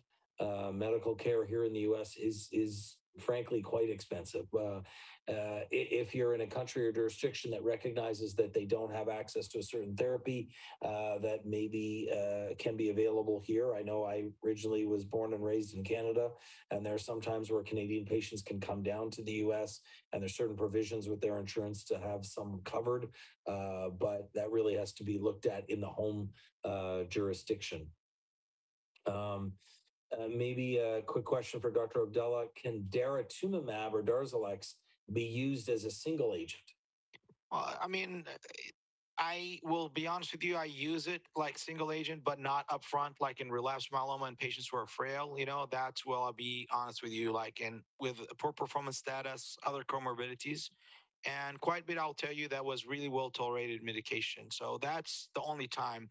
Other than that, I have not used it except in a combination therapy, whether upfront or in relapse myeloma. But if they're really frail with poor performance status, many comorbidities, especially heart disease, these are the patients I will consider using the daratumumab as single agent. Yeah, I agree wholly. Well answered. Rebecca, for maintaining a healthy gut, do you suggest a pre or a probiotic? Sure, I think that's fair. Some patients like to take it to help, prevent bloating and help with regular bowel movements. And I think that's totally fine. You can try it. Of course, if you experience any adverse effects, stop, let your healthcare provider know. But I think that's fair. Yeah. Okay. Dr. Abdallah, I got a good question here about vaccines. And I know this could be a long and involved question, but we'll just hit a few highlights here. Please provide a guideline for whether or not patients should be getting the flu shot, as well as the COVID booster, as well as the RSV vaccine. And by the way, can you get them all on the same day in the same arm? Should you be avoiding them when you're on treatment? Or in Kansas, what's your typical approach to vaccinations of your myeloma patients? I totally kind of encourage these patients to get the vaccines. Mainly, I don't encourage them to get it on the same day. Some patients tend to be a little bit sick, but I think the best question here is, I think when they say, do you avoid it on daratumumab? I really tend to avoid it on the day they get the daratumumab or that week. Take that week off and give the treatment. Happened a couple of times that patients got the vaccine, have some kind of weird reaction, and I think it was a reaction between the vaccine and the daratumumab. With the Revlimid, I don't have any objections with that reaction, but I kind of encourage these patients to get these vaccines. The RSV is a new vaccine, so we are going to see how we're encouraging our patient, because we unfortunately so many cases of RSV pneumonia last year, and I'm one of those who hate to deal with that, because you know, Michael, how bad the pneumonia is. Some of these patients, unfortunately, they go to the ICU. So my preference is to take the vaccines there. But the daratumumab, I'll say the only thing is that if they're off the treatment or in a week off, I tend to use it. Just a couple of cases I have some patients who got bad reaction. I assume it was an interaction between the vaccine and the daratumumab. Yeah, it's always a challenging situation, right? Where we know that myeloma patients are at high risk of infection. We know that myeloma patients, when given vaccines, may not have the same vigorous response that we would expect an individual without myeloma to have, which I think emphasizes even more so the importance of being vaccinated, especially with the flu shot, especially with COVID.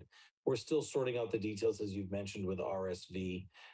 Rebecca nicely said in her talk, we should be avoiding live vaccines, and these ones, thankfully, are not live vaccines. And so I do think, obviously, it requires a discussion with your provider team, but I do think that in general, we saw, thankfully, I think a significant reduction in the burden of COVID, for example, in those who had a COVID shot. I know our time's going quickly, so I'll answer a couple of these. There's a situation, thank you for this individual who shared a bit of their story, being quite young, diagnosed at the age of 37, 3 years ago. And the question is, what experience have you seen with younger patients with myeloma? I have a particular interest in this area. I've had the privilege of taking care of many, many patients very young, under 30, under 20, I went to Latin America once to meet the youngest person ever diagnosed, at least that we know of, with myeloma, a young boy at the age of 8. I would say that as we see with older patients with myeloma, we are seeing improvement in survival. We are seeing, that same distribution of high risk versus standard risk. But, if I tell a 75-year-old patient tomorrow, look, I expect you to live more than 10 years, that's rather encouraging. If I see a 25-year-old patient tomorrow and I say you're going to live 10 years, that's not very encouraging.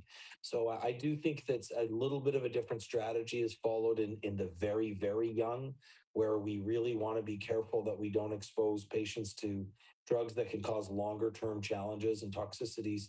But we are seeing some great outcomes with, historically with transplant, and now with introducing things like CAR T cell therapies and others. So it's a tough road because, as we heard before, we're not significantly curing a significant fraction of myeloma patients, but we do have many patients now, and through our great support network through the IMF, we see many patients that are living 20, 30, and even more years.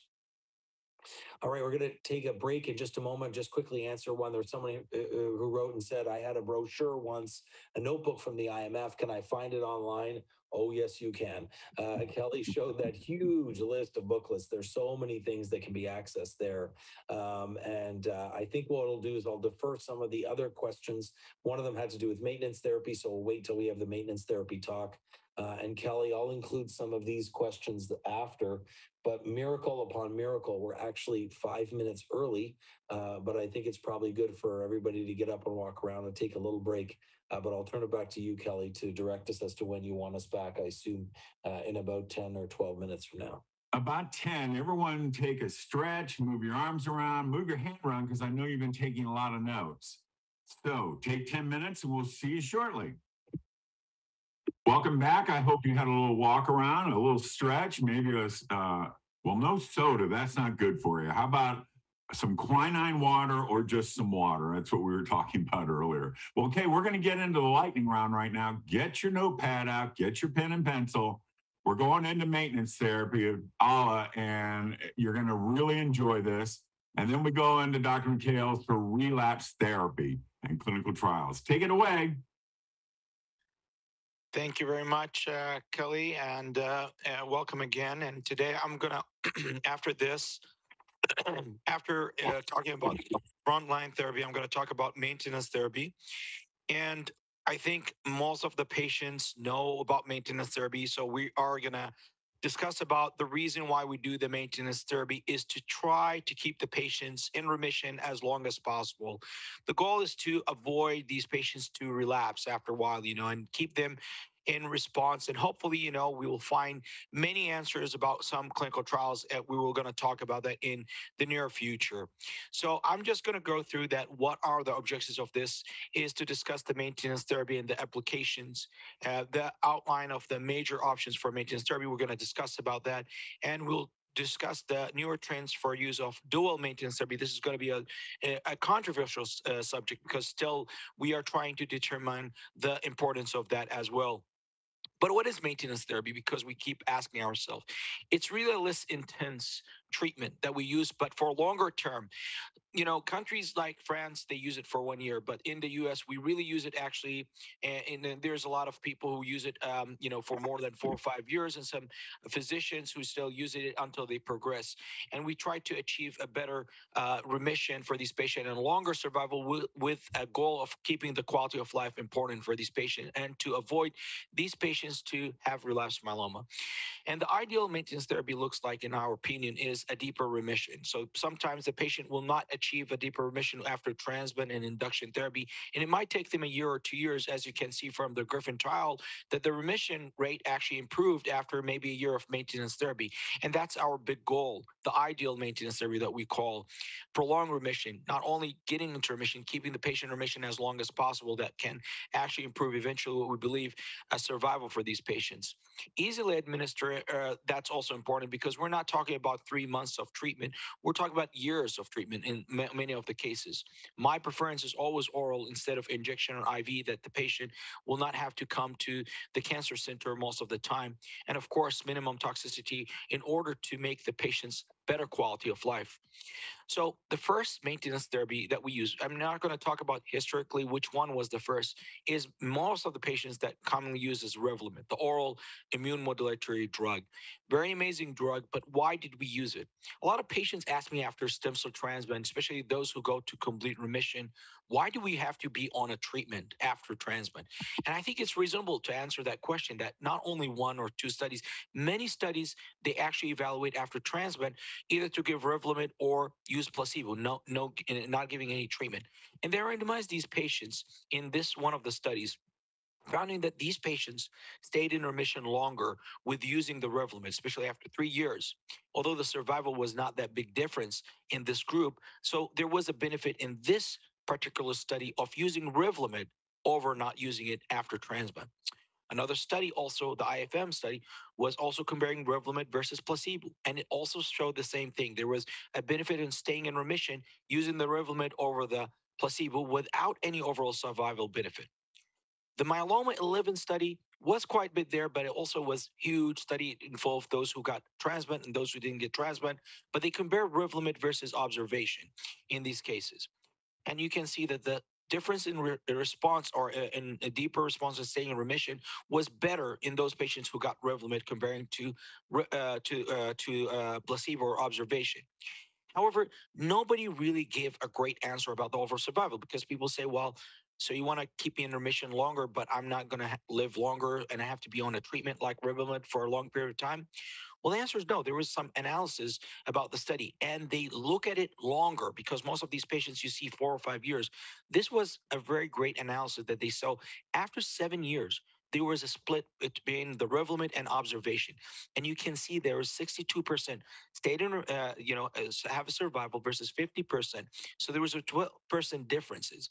But if you want to actually be very accurate in this case, the differences actually was representing about 2.5 years for those who got Revlimid versus those who got observation. So when I talk to patients, honest opinion, this is what I really use. Not only that I want to keep you in remission, that also there is a bigger chance that you also can, survive longer if you use Revlimid as maintenance therapy.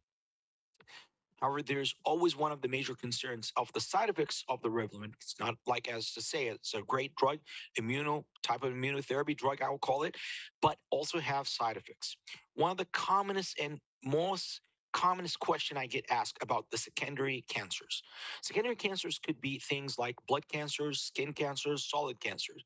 And although it's not very common, like 5% and a little bit more, that these patients can get secondary cancers from the Revlimid, we ask ourselves, what is the benefit about doing it? Is it worth it to do it or not? And this is a summary, I'll say, that the rate, if you don't get Revlimid versus observation, that you have a 35% chance to die from myeloma if you don't get Revlimid, versus less than 5% chance to die from a second cancer if you got Revlimid. So that is exactly what the reason is, that the benefit of the Revlimid outweigh the risk in this case. So I always advise the patients, why are we using it? And I know the risk of the second cancers. And advices I tell the patients is to see a dermatologist for skin cancer, keep up to date with the screening test in order to make sure. And we also evaluate their blood test for a possibility if they get any, which is a small percentage, getting any blood cancer.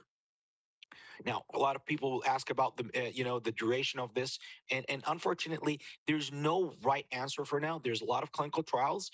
And there's people who have different opinions about that. Some institutions do it until they progress, and some institutions do it and they use a test, that minimal residual disease test, in order to see if we can stop the treatment. And they evaluate if the patient have high risk or standard risk. Another option, like, not everybody can get Revlimid, and there might be reasons, might be rash, might be side effects. So I always try to tend to see what other options. And financial problem is also sometimes a big issue for some of the patients. Like when they receive a copay of $1,000 or $2,000 a month, they have to pay. They might not be able to, afford that. Velcade or pertuzumab is one of the options, and I want to actually highlight this study where they compare Velcade after induction therapy with thalidomide, the older version of Revlimid, and say that there was a better progression-free survival and some overall survival for these patients. An honest opinion, even if it was similar, I kind of use that as an excuse. If I can't give patient Revlimid, Velcade will be a good option for my myeloma patients as an alternative for that. However, some people have different way they use it. My plan for these patients, I don't use steroids with them, but I use only Velcade every other week shot for these patients as maintenance therapy. The third option that I will say I actually kind of like commonly used, maybe it's like the third possibility, is the daratumumab. Daratumumab as the maintenance therapy, there have been a lot of questions that what's the evidence. I use the Casubia study as a proof of evidence. Of course, the Griffin trial is doublet versus single, but the Casubia study, although it's not the typical that we use in the United States, they actually did the Dara Velcade thalidomide dix, which we do only Revlimid dix, and they did transplant for these patients and randomized them either to get eventually daratumumab alone or observation. Which also is not typical because we use an immune modulator drugs. But it was a good study to actually know exactly the impact of daratumumab as a maintenance therapy. Now, overall, there was a great difference in those who got daratumumab, which was not surprising, like we saw in the Griffin study, and some benefit overall survival. But the one thing I wanted to talk about is this line that shows the importance of using daratumumab, mainly the daratumumab in maintenance therapy comparing to observation. There was a big difference in terms of staying in remission. Not only response rate was better, but also staying in remission. And I use that as an excuse. If I can't give the patient Revlimid or Velcade, the daratumumab will be a good option as single agent. But again, because it's an injection therapy, I opt maybe not to use it, very often, to just to use the best option, which is oral treatment. Now, the biggest controversial, to be honest with you, is the high-risk myeloma. And I'm going to be very straightforward. Do we have really strong studies? The only major study I really think I have a lot of great retrospective study, phase 2 study, but the biggest prospective study, randomized trial that we have is the phase 2 study where they compare in high-risk myeloma, only high-risk myeloma, adding a monoclonal antibody, not the daratumumab, the elotuzumab, which is another type of antibody, monoclonal antibody, with Revlimid Velcade dix versus Revlimid Velcade dix. Of course, these patients did get transplant, and then they followed by maintenance therapy. I think this study is kind of the closest that we have for high-risk myeloma, but I cannot see that the 3-drug regimen was equivalent to the 4-drug regimen in this case, in terms of these patients staying in remission longer, and in terms of survival. So I use that as an excuse that the Velcade and Revlimid are good treatments as maintenance therapy in myeloma, in addition to many other retrospective and phase 2 studies that shows the importance of the Velcade and the Revlimid in this case.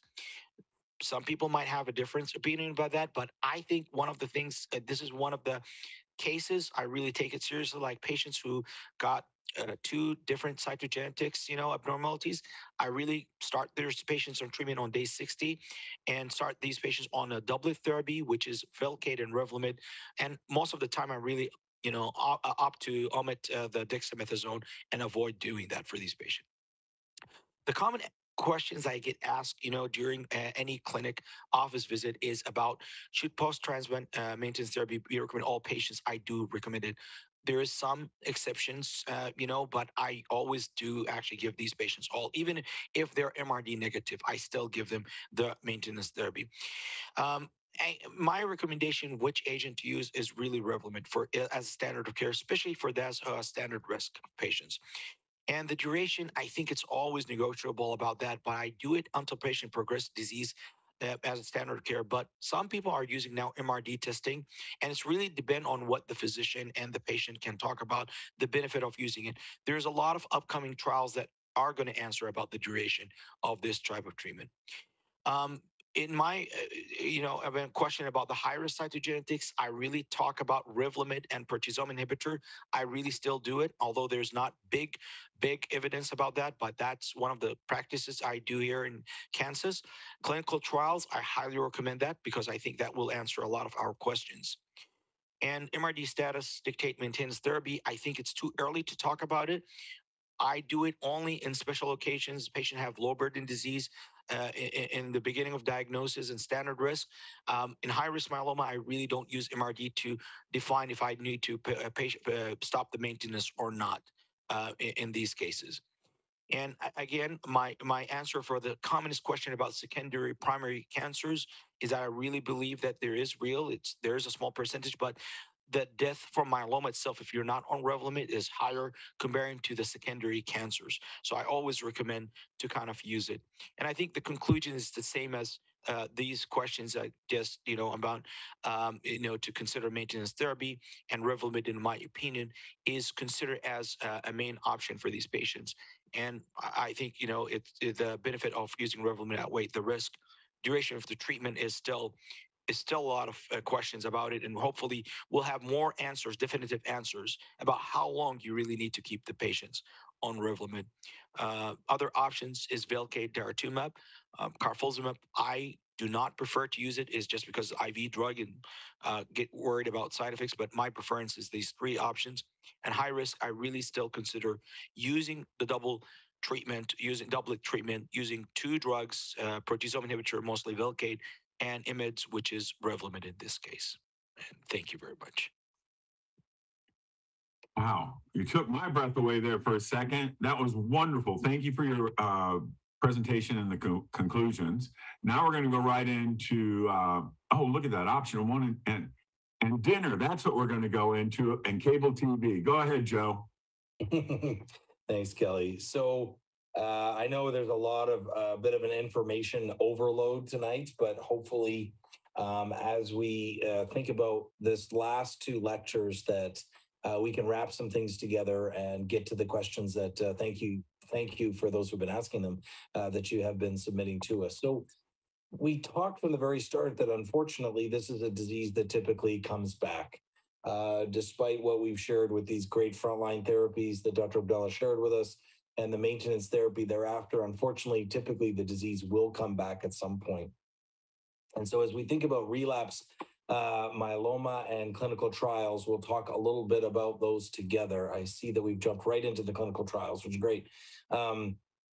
So when we talk about clinical trials, people tend to sometimes get a bit nervous about this discussion. And so I just want us to be open and honest about how we approach trials and think about them carefully together. That, research, as we have talked so much already about research tonight, research is really what has moved the field forward. Without research, we wouldn't have all those drugs that we showed on our list earlier. We wouldn't have had that opportunity to really demonstrate that we've had such a massive change in the therapies available to us that we didn't have before.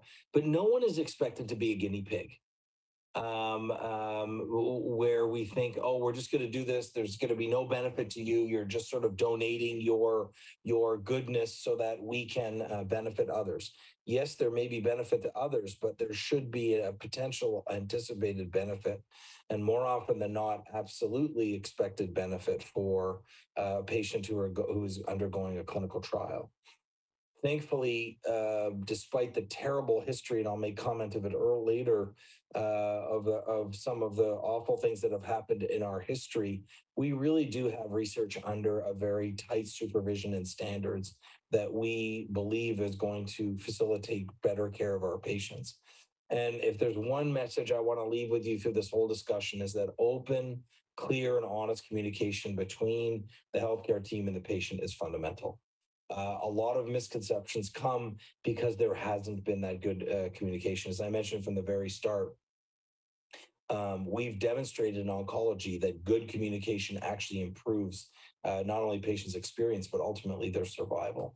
So you might say, well, why would I want to do a clinical trial? And everybody has to be viewed uniquely. No one's going to say to force you to participate in one, but there are benefits. And more often than not in myeloma, the benefit is this first one listed here, which is early access to new therapy. So a therapy that has not yet been fully FDA approved, but is being studied in clinical trial, that's demonstrating promise and, and benefit. Often our patients get early access to that. And a lot of our patients are alive today because of that. And in doing so, we can delay the standard therapy. Like, we may have other options. We know we can give you no matter what. So if the clinical trial works, great. If it doesn't work, we have these other options. It delays that. And as we've shown in a disease that we're not really curing a large majority of patients, we want to be able to defer things as long as possible. And of course, there is altruistic methods here that we contribute to the myeloma world, both present and future.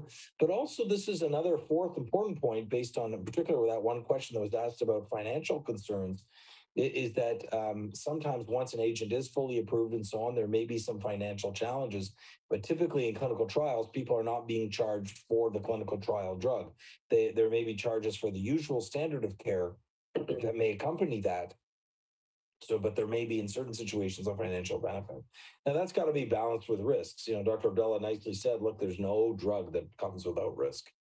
Right? Unless it's mother's milk, pretty much everything comes with a risk of any treatment we would give. And so we have to recognize that there could be side effects or toxicities, as we call them, and there may not be a benefit. Now, sometimes not every clinical trial we've ever done in myeloma, it turns out to be positive.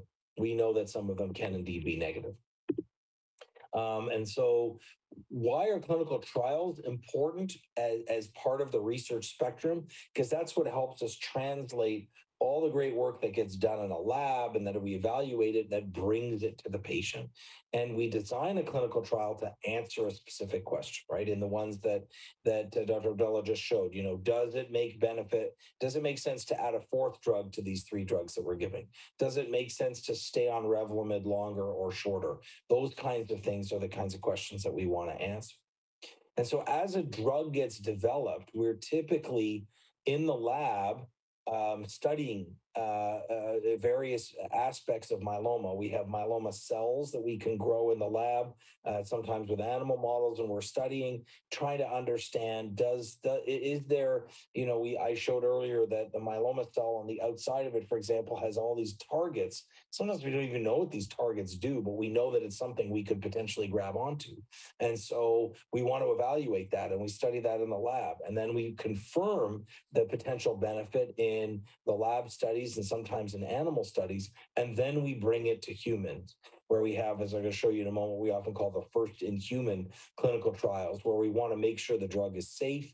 We want to help evaluate the right dose, the dose of the drug, and then to see how effective it is. And of course, this takes a lot of time and money to do that. So even before we get to humans, we often have to do studies in the lab through what we call cell lines, which we sometimes use the phrase in vitro. So it's in a tube, it's not in a patient. And I know this might creep out some of you, but you're a lot more like a mouse than you might think. Our genetic makeup is not that dissimilar to mice. So sometimes we do studies in mice to understand it. And then we're about to bring it into patients in what we call the first in human study. And that's part of, as we're going to see on this slide, a phase 1 study. So a phase 1 study is not so much trying to see how well a drug works, but really understanding its safety, because sometimes there is a difference between what we see in the lab and even in a mouse or an animal model compared to what we see in humans. And I do a lot of phase 1 studies, so I know this requires a very careful conversation with the patient, because we're like, we have to say, look, we may be using lower doses than we might think is very effective. It may work at this dose. We try to choose doses that we know are going to be of benefit, but sometimes we have some dose adjustments. Phase 2 is after we've determined in a phase 1 study what is, if you will, the right dose or the expected right dose. How well is it working? And so we typically study that in a larger proportion of patients. And then ultimately, we try to bring most of our drugs to what's called the phase 3 trial, where now we're doing a comparison, generally speaking, between what has historically been the standard of care and now what we're adding. So, for example, Dr. Abdullah mentioned that one of his most liked studies was the Griffin trial. And in that trial, we added Darzalex or daratumumab to the 3 drugs that we typically use in frontline myeloma for patients going to transplant of RVD, or Revlimid, Velcade, dexamethasone. And so the study was designed, that was actually a phase 2 study, but the principle of comparing the standard of care to the new model. So in phase 1 studies, then patients are receiving, everyone's getting the experimental dose, the experimental drug. We're trying to determine the right dose. And this is really the first step towards those higher phase studies. By the time we get to phase 2, as I've mentioned, we're often using it either by itself or in combination, and we're trying to see how effective it is. Whereas when we get to a phase 3, this is the highest level of evidence, excuse me, if you will, towards an approval of a drug where there may be what's called a randomization, where when someone enters the trial, they don't know which arm they're going to go into or which treatment they're going to get. There may be a placebo, but it's not a placebo, meaning that's all you're going to get. Very rarely is it ever that, only if receiving the placebo is the standard of care. In the early trials, for example, in maintenance therapy, we didn't know if maintenance therapy was going to work or not. So we did compare nothing to getting maintenance therapy. Well, now that we know maintenance works, we can now do different studies where we compare one drug versus two drug, for example, as a phase 3 trial. There are some other kinds of trials, and for the sake of time tonight, I won't go into a lot of detail around them, but we can do different kinds of studies where we evaluate larger groups of patients. And so a clinical trial clinical trials are housed in what we call a protocol. So protocol is kind of a description of all that's going to happen in that trial. And it talks about why the trial is needed, what's going to happen, and what drugs are being given. This is usually a pretty thick document, more often than not. If you want access to that, patients typically can see at least most of it, but where it is really important is trying to understand what the benefit could be of participating in that trial, which, as we've mentioned, at least getting the standard of care and maybe access to newer therapy. But again, I just want to emphasize this one more time, that there are risks, that risk can be side effects from the drug, it not working. And there are some health insurance plans that make it a little bit difficult to do clinical trials. And so that may cause trouble. In the historically, there have been fewer patients than we might have expected entering clinical trials. And I think this is changing. I think people are starting to feel more comfortable with them, but usually it's because people are unaware of it, or they don't have access. They may live in an area or region where there isn't a larger center that are doing trials. They may distrust or be suspicious of research in the healthcare system, and that is justified, frankly, historically, although we're trying, as I mentioned, overcome that. There may be financial concerns. They may feel generally disconnected from their healthcare team. And that goes back to what I said earlier about that comfort. Particular where we've seen a big disparity in myeloma is the lack of what we call diversity in clinical trials, meaning knowing that myeloma is twice as common, for example, in the African-American population. That means that about 1 in 5 patients in this country with myeloma are of African descent, about 20% of all patients. But if historically we look at clinical trials, in particular key clinical trials, the average rate of participation from African-American patients is probably about 5 to 8%. And there are reasons for that. And it affects the way we think about these drugs, because we want all patients and races to derive the benefit from these trials. And if we don't have the diversity of the population of the trial, we don't know how applicable that trial, if you will, is to all the races, ethnicities that may have been omitted in the participation in that trial. But of course, we have to go back to the drivers of this. You know, there are reasons for this underrepresentation, and it's complicated. And it can be as high level as systemic racism or access to clinical trials, but also us as the medical community not being as sensitive to this issue and the importance of building that trust within every community.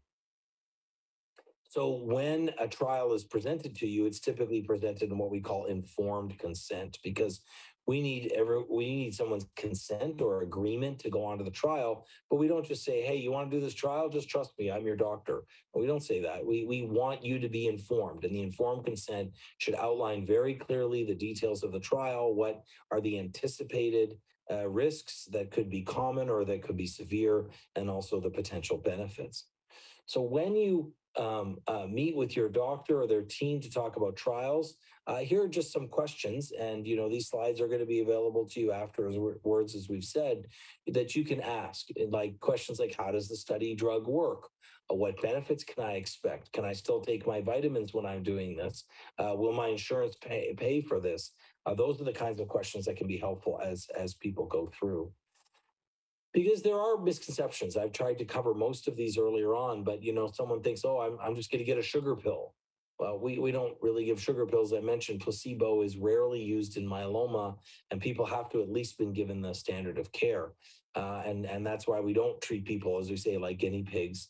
And some people think that we only ever do clinical trials when there's nothing left. Like, I'm only going to think about a clinical trial when I've tried absolutely everything else. Well, that's not the case. In myeloma, we have clinical trials all through the spectrum of the disease, from frontline therapy to relapse therapy.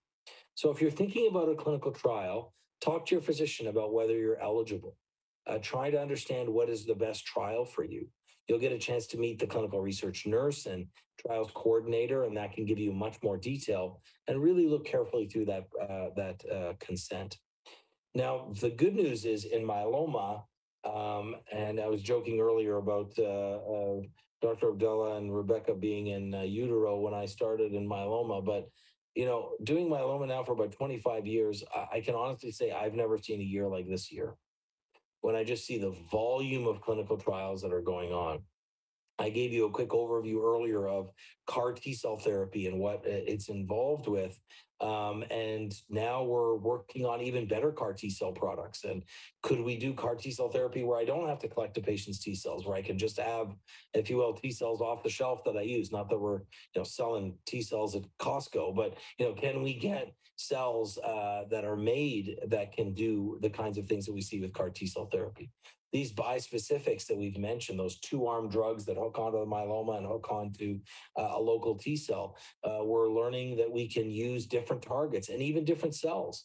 Up to now, we've been focusing on T cells. I have a clinical trial, for example, in my clinic, where we're using a natural killer cell as the cell that we're engaging. I don't know about you, a natural killer cell sounds pretty tough. I want to involve those guys because they may well really help destroy the myeloma. And we have all sorts of new molecules, something called cell mods, which have just been making a big splash this week in the medical community, which are sort of newer versions, if you will, of the immunomodulatory drugs we have, a new class of drugs there, and many, many other drugs along the way are coming. Now, before we jump to that, I see that some of my slides for the relapse disease aren't there, Kelly, but that's okay, because we have so many good questions that I know we can take up a little bit more of the time on those. I will just maybe quickly state a couple of things before we jump to the Q&A, which is that as was so nicely pointed out from Dr. Abdullah, that we give maintenance therapy after a transplant, or we give continuous therapy in patients not going to transplant, so that we can have people in remission for as long as possible. But unfortunately, at some point, the disease is going to come back. And at that point, we want to sit down and say, what are our options? And myeloma is not so simple anymore that we just say, well, when the disease comes back, we always do this, or we always do that. It's not about that. We match all those drugs that I was talking about earlier, and we match them to the patient. And we typically divide relapse therapy into two groups: is someone in what we so-called early relapse, so they're still in the first few lines of therapy, or late relapse. And right now we have all sorts of great clinical trials that have been done in early relapse that guide our therapy. And typically we're using 3 drug combinations from those different classes and mixing them together. That's one of the things we've learned in myeloma. Just like we've learned in HIV, for example. We didn't overcome HIV just because we found one magic drug. It's because we found the right combination of drugs. And so that's typically what we're doing in early relapse, of combining drugs together. Whereas in late relapse, this is where we're using all these newer treatments that we have, the CAR T-cell therapies, as I described them, the bispecific antibodies, as I've described them. And we're really seeing unprecedented response rates. Historically, the drugs that we saw that have been approved in relapse myeloma, if they worked in over 20 to 25% of people with very heavily pretreated myeloma, that would lead to that drug's approval. Now we're seeing with bispecific antibodies response rates over 60%. And with CAR T-cell therapy, we're seeing over 90, and in some cases over 95% response rate. So that picture I showed you at the start, that the longest remission is the first remission, that may change with time as we do these, introduce these new therapies. And we have patients alive today and living much longer with myeloma because of CAR T cell therapy, because of bispecifics. And then my last point is going to be, even though we use those newer treatments, the CAR T and the bispecifics in late relapse, we're now doing the clinical trials to move them earlier on in relapse, where we are, and we've just had two very important studies done with the two CAR T cell therapies that we now have approved, and we are able to use them earlier in the disease course. By the clinical trials, not yet been FDA approved, but almost definitely within the next year, we're going to be able to use these treatments like Abecma and Carvykti that we've heard about earlier in the disease course, and maybe even upfront. I know that Dr. Abdullah is a transplanter, and I want to be careful I don't offend the transplanters because I'm a transplanter too. But I'm just opening a trial on my site where patients are getting randomized to stem cell transplant or CAR T cell therapy. And we may someday be able to replace CAR T or replace a transplant, or at least in addition to transplant, consider CAR T cell therapy in a lot of our patients in the frontline setting. So I really think that this is the golden age of myeloma, Kelly. I've never seen it in all the years that I've worked in myeloma, that we have as many options, not just immediately available to patients, but also in the pipeline coming. And that's why I think it's so important that we talk about these clinical trials as we go through.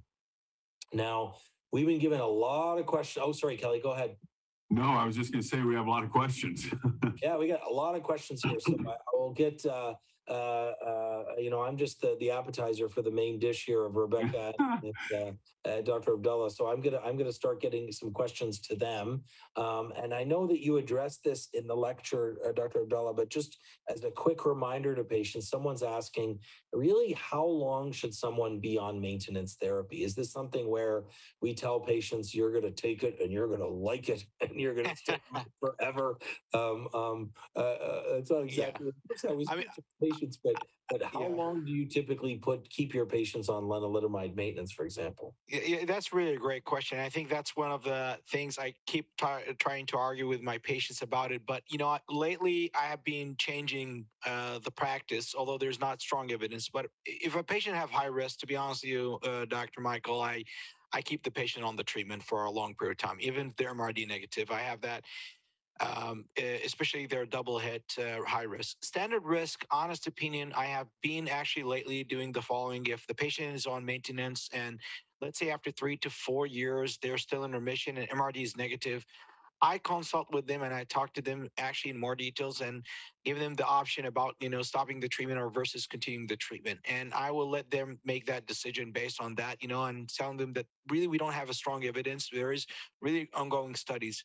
So standard risk, I have started to actually use the MRD testing. If the patient is especially willing to consider stopping the Revlimid, have stopped it based on our discussion with the patients.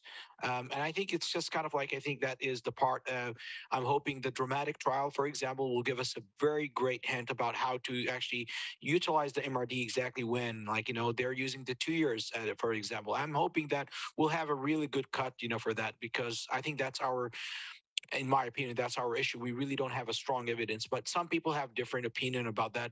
Mine is that standard risk, use MRD testing and talk to the patient and be very transparent with them about that, so they are aware about, we are still waiting for more studies in order for that. But high risk myeloma patients, honest opinion, I know there's great studies from the master trial. I'm a little bit biased and skeptical. I still keep them on the doublet therapy, give them breaks, but I still keep them on that, to be honest with you. I think that's a very fair answer, a very balanced approach. Rebecca, on this issue of maintenance therapy, one of the challenges we've seen, whether it's in clinical trials or clinical practice, and I think it's an important number, that roughly about a third of patients have to come off maintenance therapy, not because of MRD negativity or of a change in their disease, but they just can't tolerate the drug. Even though a drug like Revlimid on the whole is pretty well tolerated, there are patients that have side effects that we try to reduce, but still become a problem. And perhaps the most common ones we see with Revlimid is that people get ongoing fatigue, they get a diarrhea, or they get cramping. We talked a bit about the cramping earlier, and I just wonder from a supportive care standpoint, if you can reiterate again to us, what strategies when someone's on Revlimid maintenance can we take when they're having ongoing fatigue or diarrhea? What is your sort of approach to those two things? Yeah, so definitely the Revlimid related diarrhea can be very debilitating. I have patients who are afraid to go out to go do their grocery shopping because they're afraid that they have to, go to the restroom. And so one of the things that I start with my patients is, certainly you can try the Imodium, the over-the-counter stuff. If that doesn't work, we can try bile acid sequestrant, so like drugs like colisavalum, and that tends to help the patients pretty well. I think that one of the biggest things is patients are having diarrhea, want to stay hydrated because, of course, you're going to be losing a lot of fluids, and we don't want to cause problems with that. But the other thing, especially with managing fatigue, I would say it seems counterintuitive, but like increasing activity actually has been found to be helpful. So, walking, doing small exercises, things like that.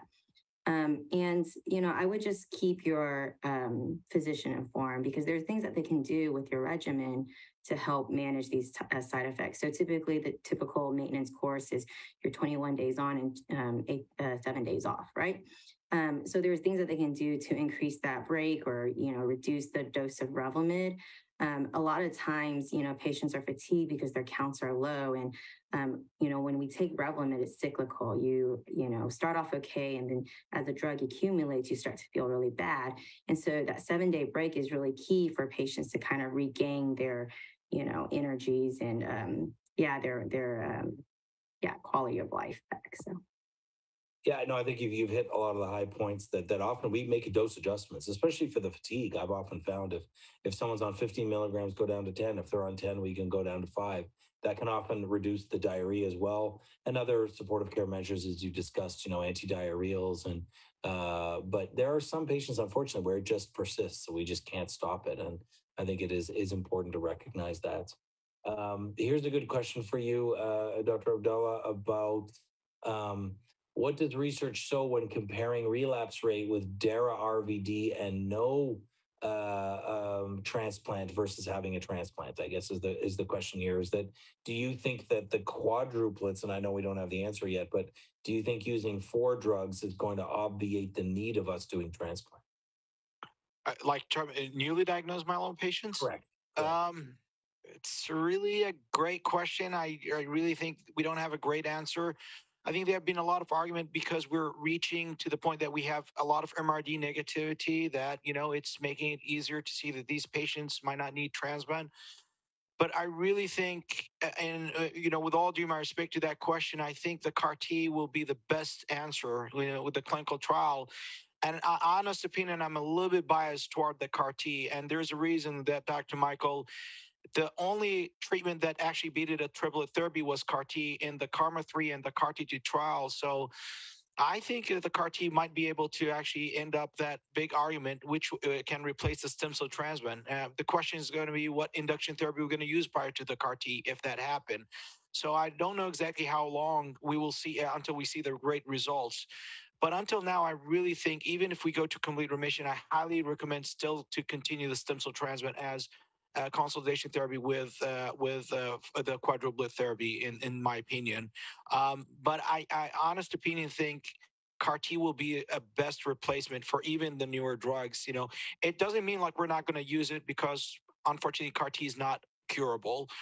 It can get you in remission, but I think we will have really great options that the CAR T will be most likely moving forward very fast, and maybe the daratumumab or the other treatments will move a little bit second line again. That might be the future for the myeloma. Yeah, no, that's a great way to think about it. I mean, I think we try to be relatively conservative in the medical world, right? You're the champ until someone knocks you out, and so until we have clear evidence that something is better than and it looks like CAR T is really going to knock stem cell transplant out. I'm seeing that, Yeah, absolutely. Yeah. So no, I agree with you. Someone's asked a tough question here. I appear to be reacting negatively to Revlimid, 2 ICU visits, low blood pressure. Have you seen this occur? Is there a good alternative to Revlimid? These are a little bit tougher questions to ask when we don't know the whole context of it, and we always encourage people at these workshops to make sure that they discuss this with their healthcare providers. Typically, Revlimid does not have a direct impact on blood pressure in the heart, but yet it can in some individuals, in particular if people may have a condition along with their myeloma called amyloidosis. So I think that's just something that has to be discussed. Similarly, someone else asked a question saying, I had a transplant and I relapsed, it appears about 2 years later. I was on Revlimid prior to transplant, now going on to Kyprolis. Is this normal? It is normal in the sense that unfortunately we do see people relapse after transplant. You know, from the numbers that Dr. Abdullah showed, that typically if we don't give any maintenance, on average, the disease comes back about 2 years later. On maintenance, it's a little over 4 years. So that's one of the reasons why we give maintenance therapies. It keeps people in remission for typically a couple of years longer. But again, that has to be thought out. Here's a question for Kelly. Will this workshop be available to send to family members? Yes, and you can just direct them to our website under videos and webinars. That will be up, and you'll get a notice for you that registered an electronic email about where that link is. That's real important to the foundation, and you'll find great access to this. Some people get to it and pause it so they can keep notes and get stuff ready for their doctors, and we encourage that kind of interaction. I'll make sure you're involved here, Cal, for sure. Yeah. So we talked a little bit about vaccinations earlier, so I don't think we'll go in a lot of detail, but maybe just ask Rebecca as well, because I had asked Dr. Abdullah earlier a bit more about the vaccinations. You know, for example, at your center at MD Anderson, are you allowing people to have the flu and the COVID shot together, or are you insisting that they have them separated in time and space? Yeah, it's okay to give them together. I think the CDC guidelines was that there wasn't any specific risk. I know some experts are saying to space them out 2 weeks apart from the RSV vaccine, but we've been typically giving them together unless there's other reasons why they shouldn't. For instance, if they have an ongoing infection or if they just receive CAR T therapy or something like that, those would be reasons why we might postpone vaccinations. But for the most part, it's okay to give them together. Yeah, I think that's an excellent answer. Here's a nice question. It says, are myeloma patients cured in remission with MRD negative for over 2 or 5 or 10 years or longer under your algorithms? Yeah, these is a great question. I mean, I think sometimes I say, as Kelly has heard me say before, if I put 10 myeloma doctors in a room, I have 12 opinions about anything, right? So, that's true. Right? That's true. But how do you define cure? And cure can be defined in different ways. We can define cure biochemically. We can define cure clinically. We can define cure. I always say the best way to define cure is what the average Joe, you can say that when your name is Joe, by the way, what the average Joe on the street thinks cure is. If I walk up to someone on the street and say, hey, how do you define the cure of a disease? And that typically means that someone gets a treatment and then the disease doesn't come back and they don't have to think about it. And that's why it's hard for us to use that word so commonly. And I agree with Dr. Abdullah that there are a fraction of patients that essentially get cured, that, you know, if you will, die of something else. Not that we get excited about anybody dying of something else, but we put their myeloma asleep for so long that it doesn't wake up again. And so I think for most of us, we want to see, as we move towards a cure, that's the whole mission of the IMF, is to find a cure for myeloma. And until we do so, to support patients through that journey and their care partners. And so I think as we define myeloma, we want to think about a discrete amount of treatment, not treatment forever. Can we give people a short amount of treatment, maybe less than 2 years in total, and that puts them into a state where they really don't have to think of the disease anymore? Another great question here is multiple myeloma markers such as NGS or NGF with liquid biopsies using mass spectrometry. So there's a lot of big letters, a lot of big words here, but I'm just going to break it down very simply, that one of the great areas of research of myeloma right now is going beyond the basic tests I showed at the start in the Myeloma 101 but trying to detect tiny amounts of myeloma, as Dr. Abdullah explained when we do the MRD test or minimal residual disease test. This is like saying, is my carpet clean? Well, by looking at it, it looks clean. But if I really want to, I'm going to get a wet Q-tip and go down there and see if I can find any dust, right? That's like going down to the tiny amount of dirt. And so these processes, sometimes we use what's called flow cytometry, sometimes we use what's called sequencing. They're just two different biochemical ways of looking for tiny amounts of disease that may be left. And now we're going to very likely in the next year introduce something called mass spectrometry a lot more, which is where we actually can detect tiny amounts of proteins in people's blood, not necessarily just in the marrow, where we can find and detect the disease even before the regular tests pick it up. Because one of the things that we would love to know is, can I predict if my patient is going to relapse? Can I catch relapse so early that I can try and extinguish the disease again before the patient? I was talking to one of my patients today who unfortunately, when she relapsed, she had tremendous pain in her leg and required surgery and had to have it pinned because the disease was growing under everyone's noses without evidence. Could there be more sophisticated ways of detecting the disease? And I think we're moving in that direction. And I think we're going to see us being able to have more wet Q-tips, as it were, and to be able to catch even tiny amounts of the disease present so that we can treat it more effectively. All right. Here comes a few other questions. How does HPV affect myeloma? I'm on Revlimid and have HPV. I don't know, Rebecca, if you're comfortable answering that. If not, one of us, I'm sure, can. But is that a question that's come up to you as a nurse about someone who has a human papillomavirus? Is that affected by myeloma? I haven't heard of that one. I mean, myeloma does make you more immunosuppressed, so I don't know if that might cause flare-ups, and Revlimid, of course, will further compound that immunosuppression. I think those are considerations to have, but there are things that need to be discussed with your doctor as far as risks and benefits go. Yeah. Yeah, I agree. I mean, I don't think we have biologically a natural connection, but we do know, when people are immunosuppressed, that there are certain viruses that can have more foothold, including HPV. So I think you've answered that really well. Thank you. Here's another good question for you, Dr. Abdullah, with regards to maintenance therapy. Can you address the use of Pomalyst or pomalidomide as a maintenance therapy? Well, I mean, I will tell you, did I use it like, I will say newly diagnosed myeloma patients, I use it, but not very common. And these patients who, I'll say if they actually failed induction therapy, and that was kind of like before the daratumumab even was there, that I used the Velcade Revlimid, they didn't get a better response, or they're refractory, I have to use carfilzomib, Pomdix, and then transplant. So yeah, these are the patients I use it, but not immediately. So this is a very rare case that I would use Pomalyst. Do I use Pomalyst in second and after second transplant? That's commonly where I use it. But in first transplant, more likely these patients, if they got it, they will be actually refractory to Revlimid, and that will be where I use that Pomalyst. So it's not commonly to use, but only very specific cases, and very few cases I have used it. So Yeah, and I have seen good results, but for especially we know that Pomalyst is, I mean, it's not compared head to head, but I've seen that even in Revlimid refractory, Pomalyst is still effective comparing to the Revlimid. Right. So for clarity for the audience, pomalidomide or Pomalyst is kind of the next generation after Revlimid. There was that study that Dr. Nuka presented this last year using carfilzomib and pomalidomide as maintenance therapy in high-risk patients. So there is sometimes a little bit of an interest of potentially doing that.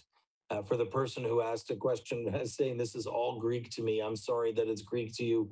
I know it's confusing. There's so many different things, but just to clear is asking what Revlimid was. So back to the basics, there are three major classes of regular drugs of myeloma.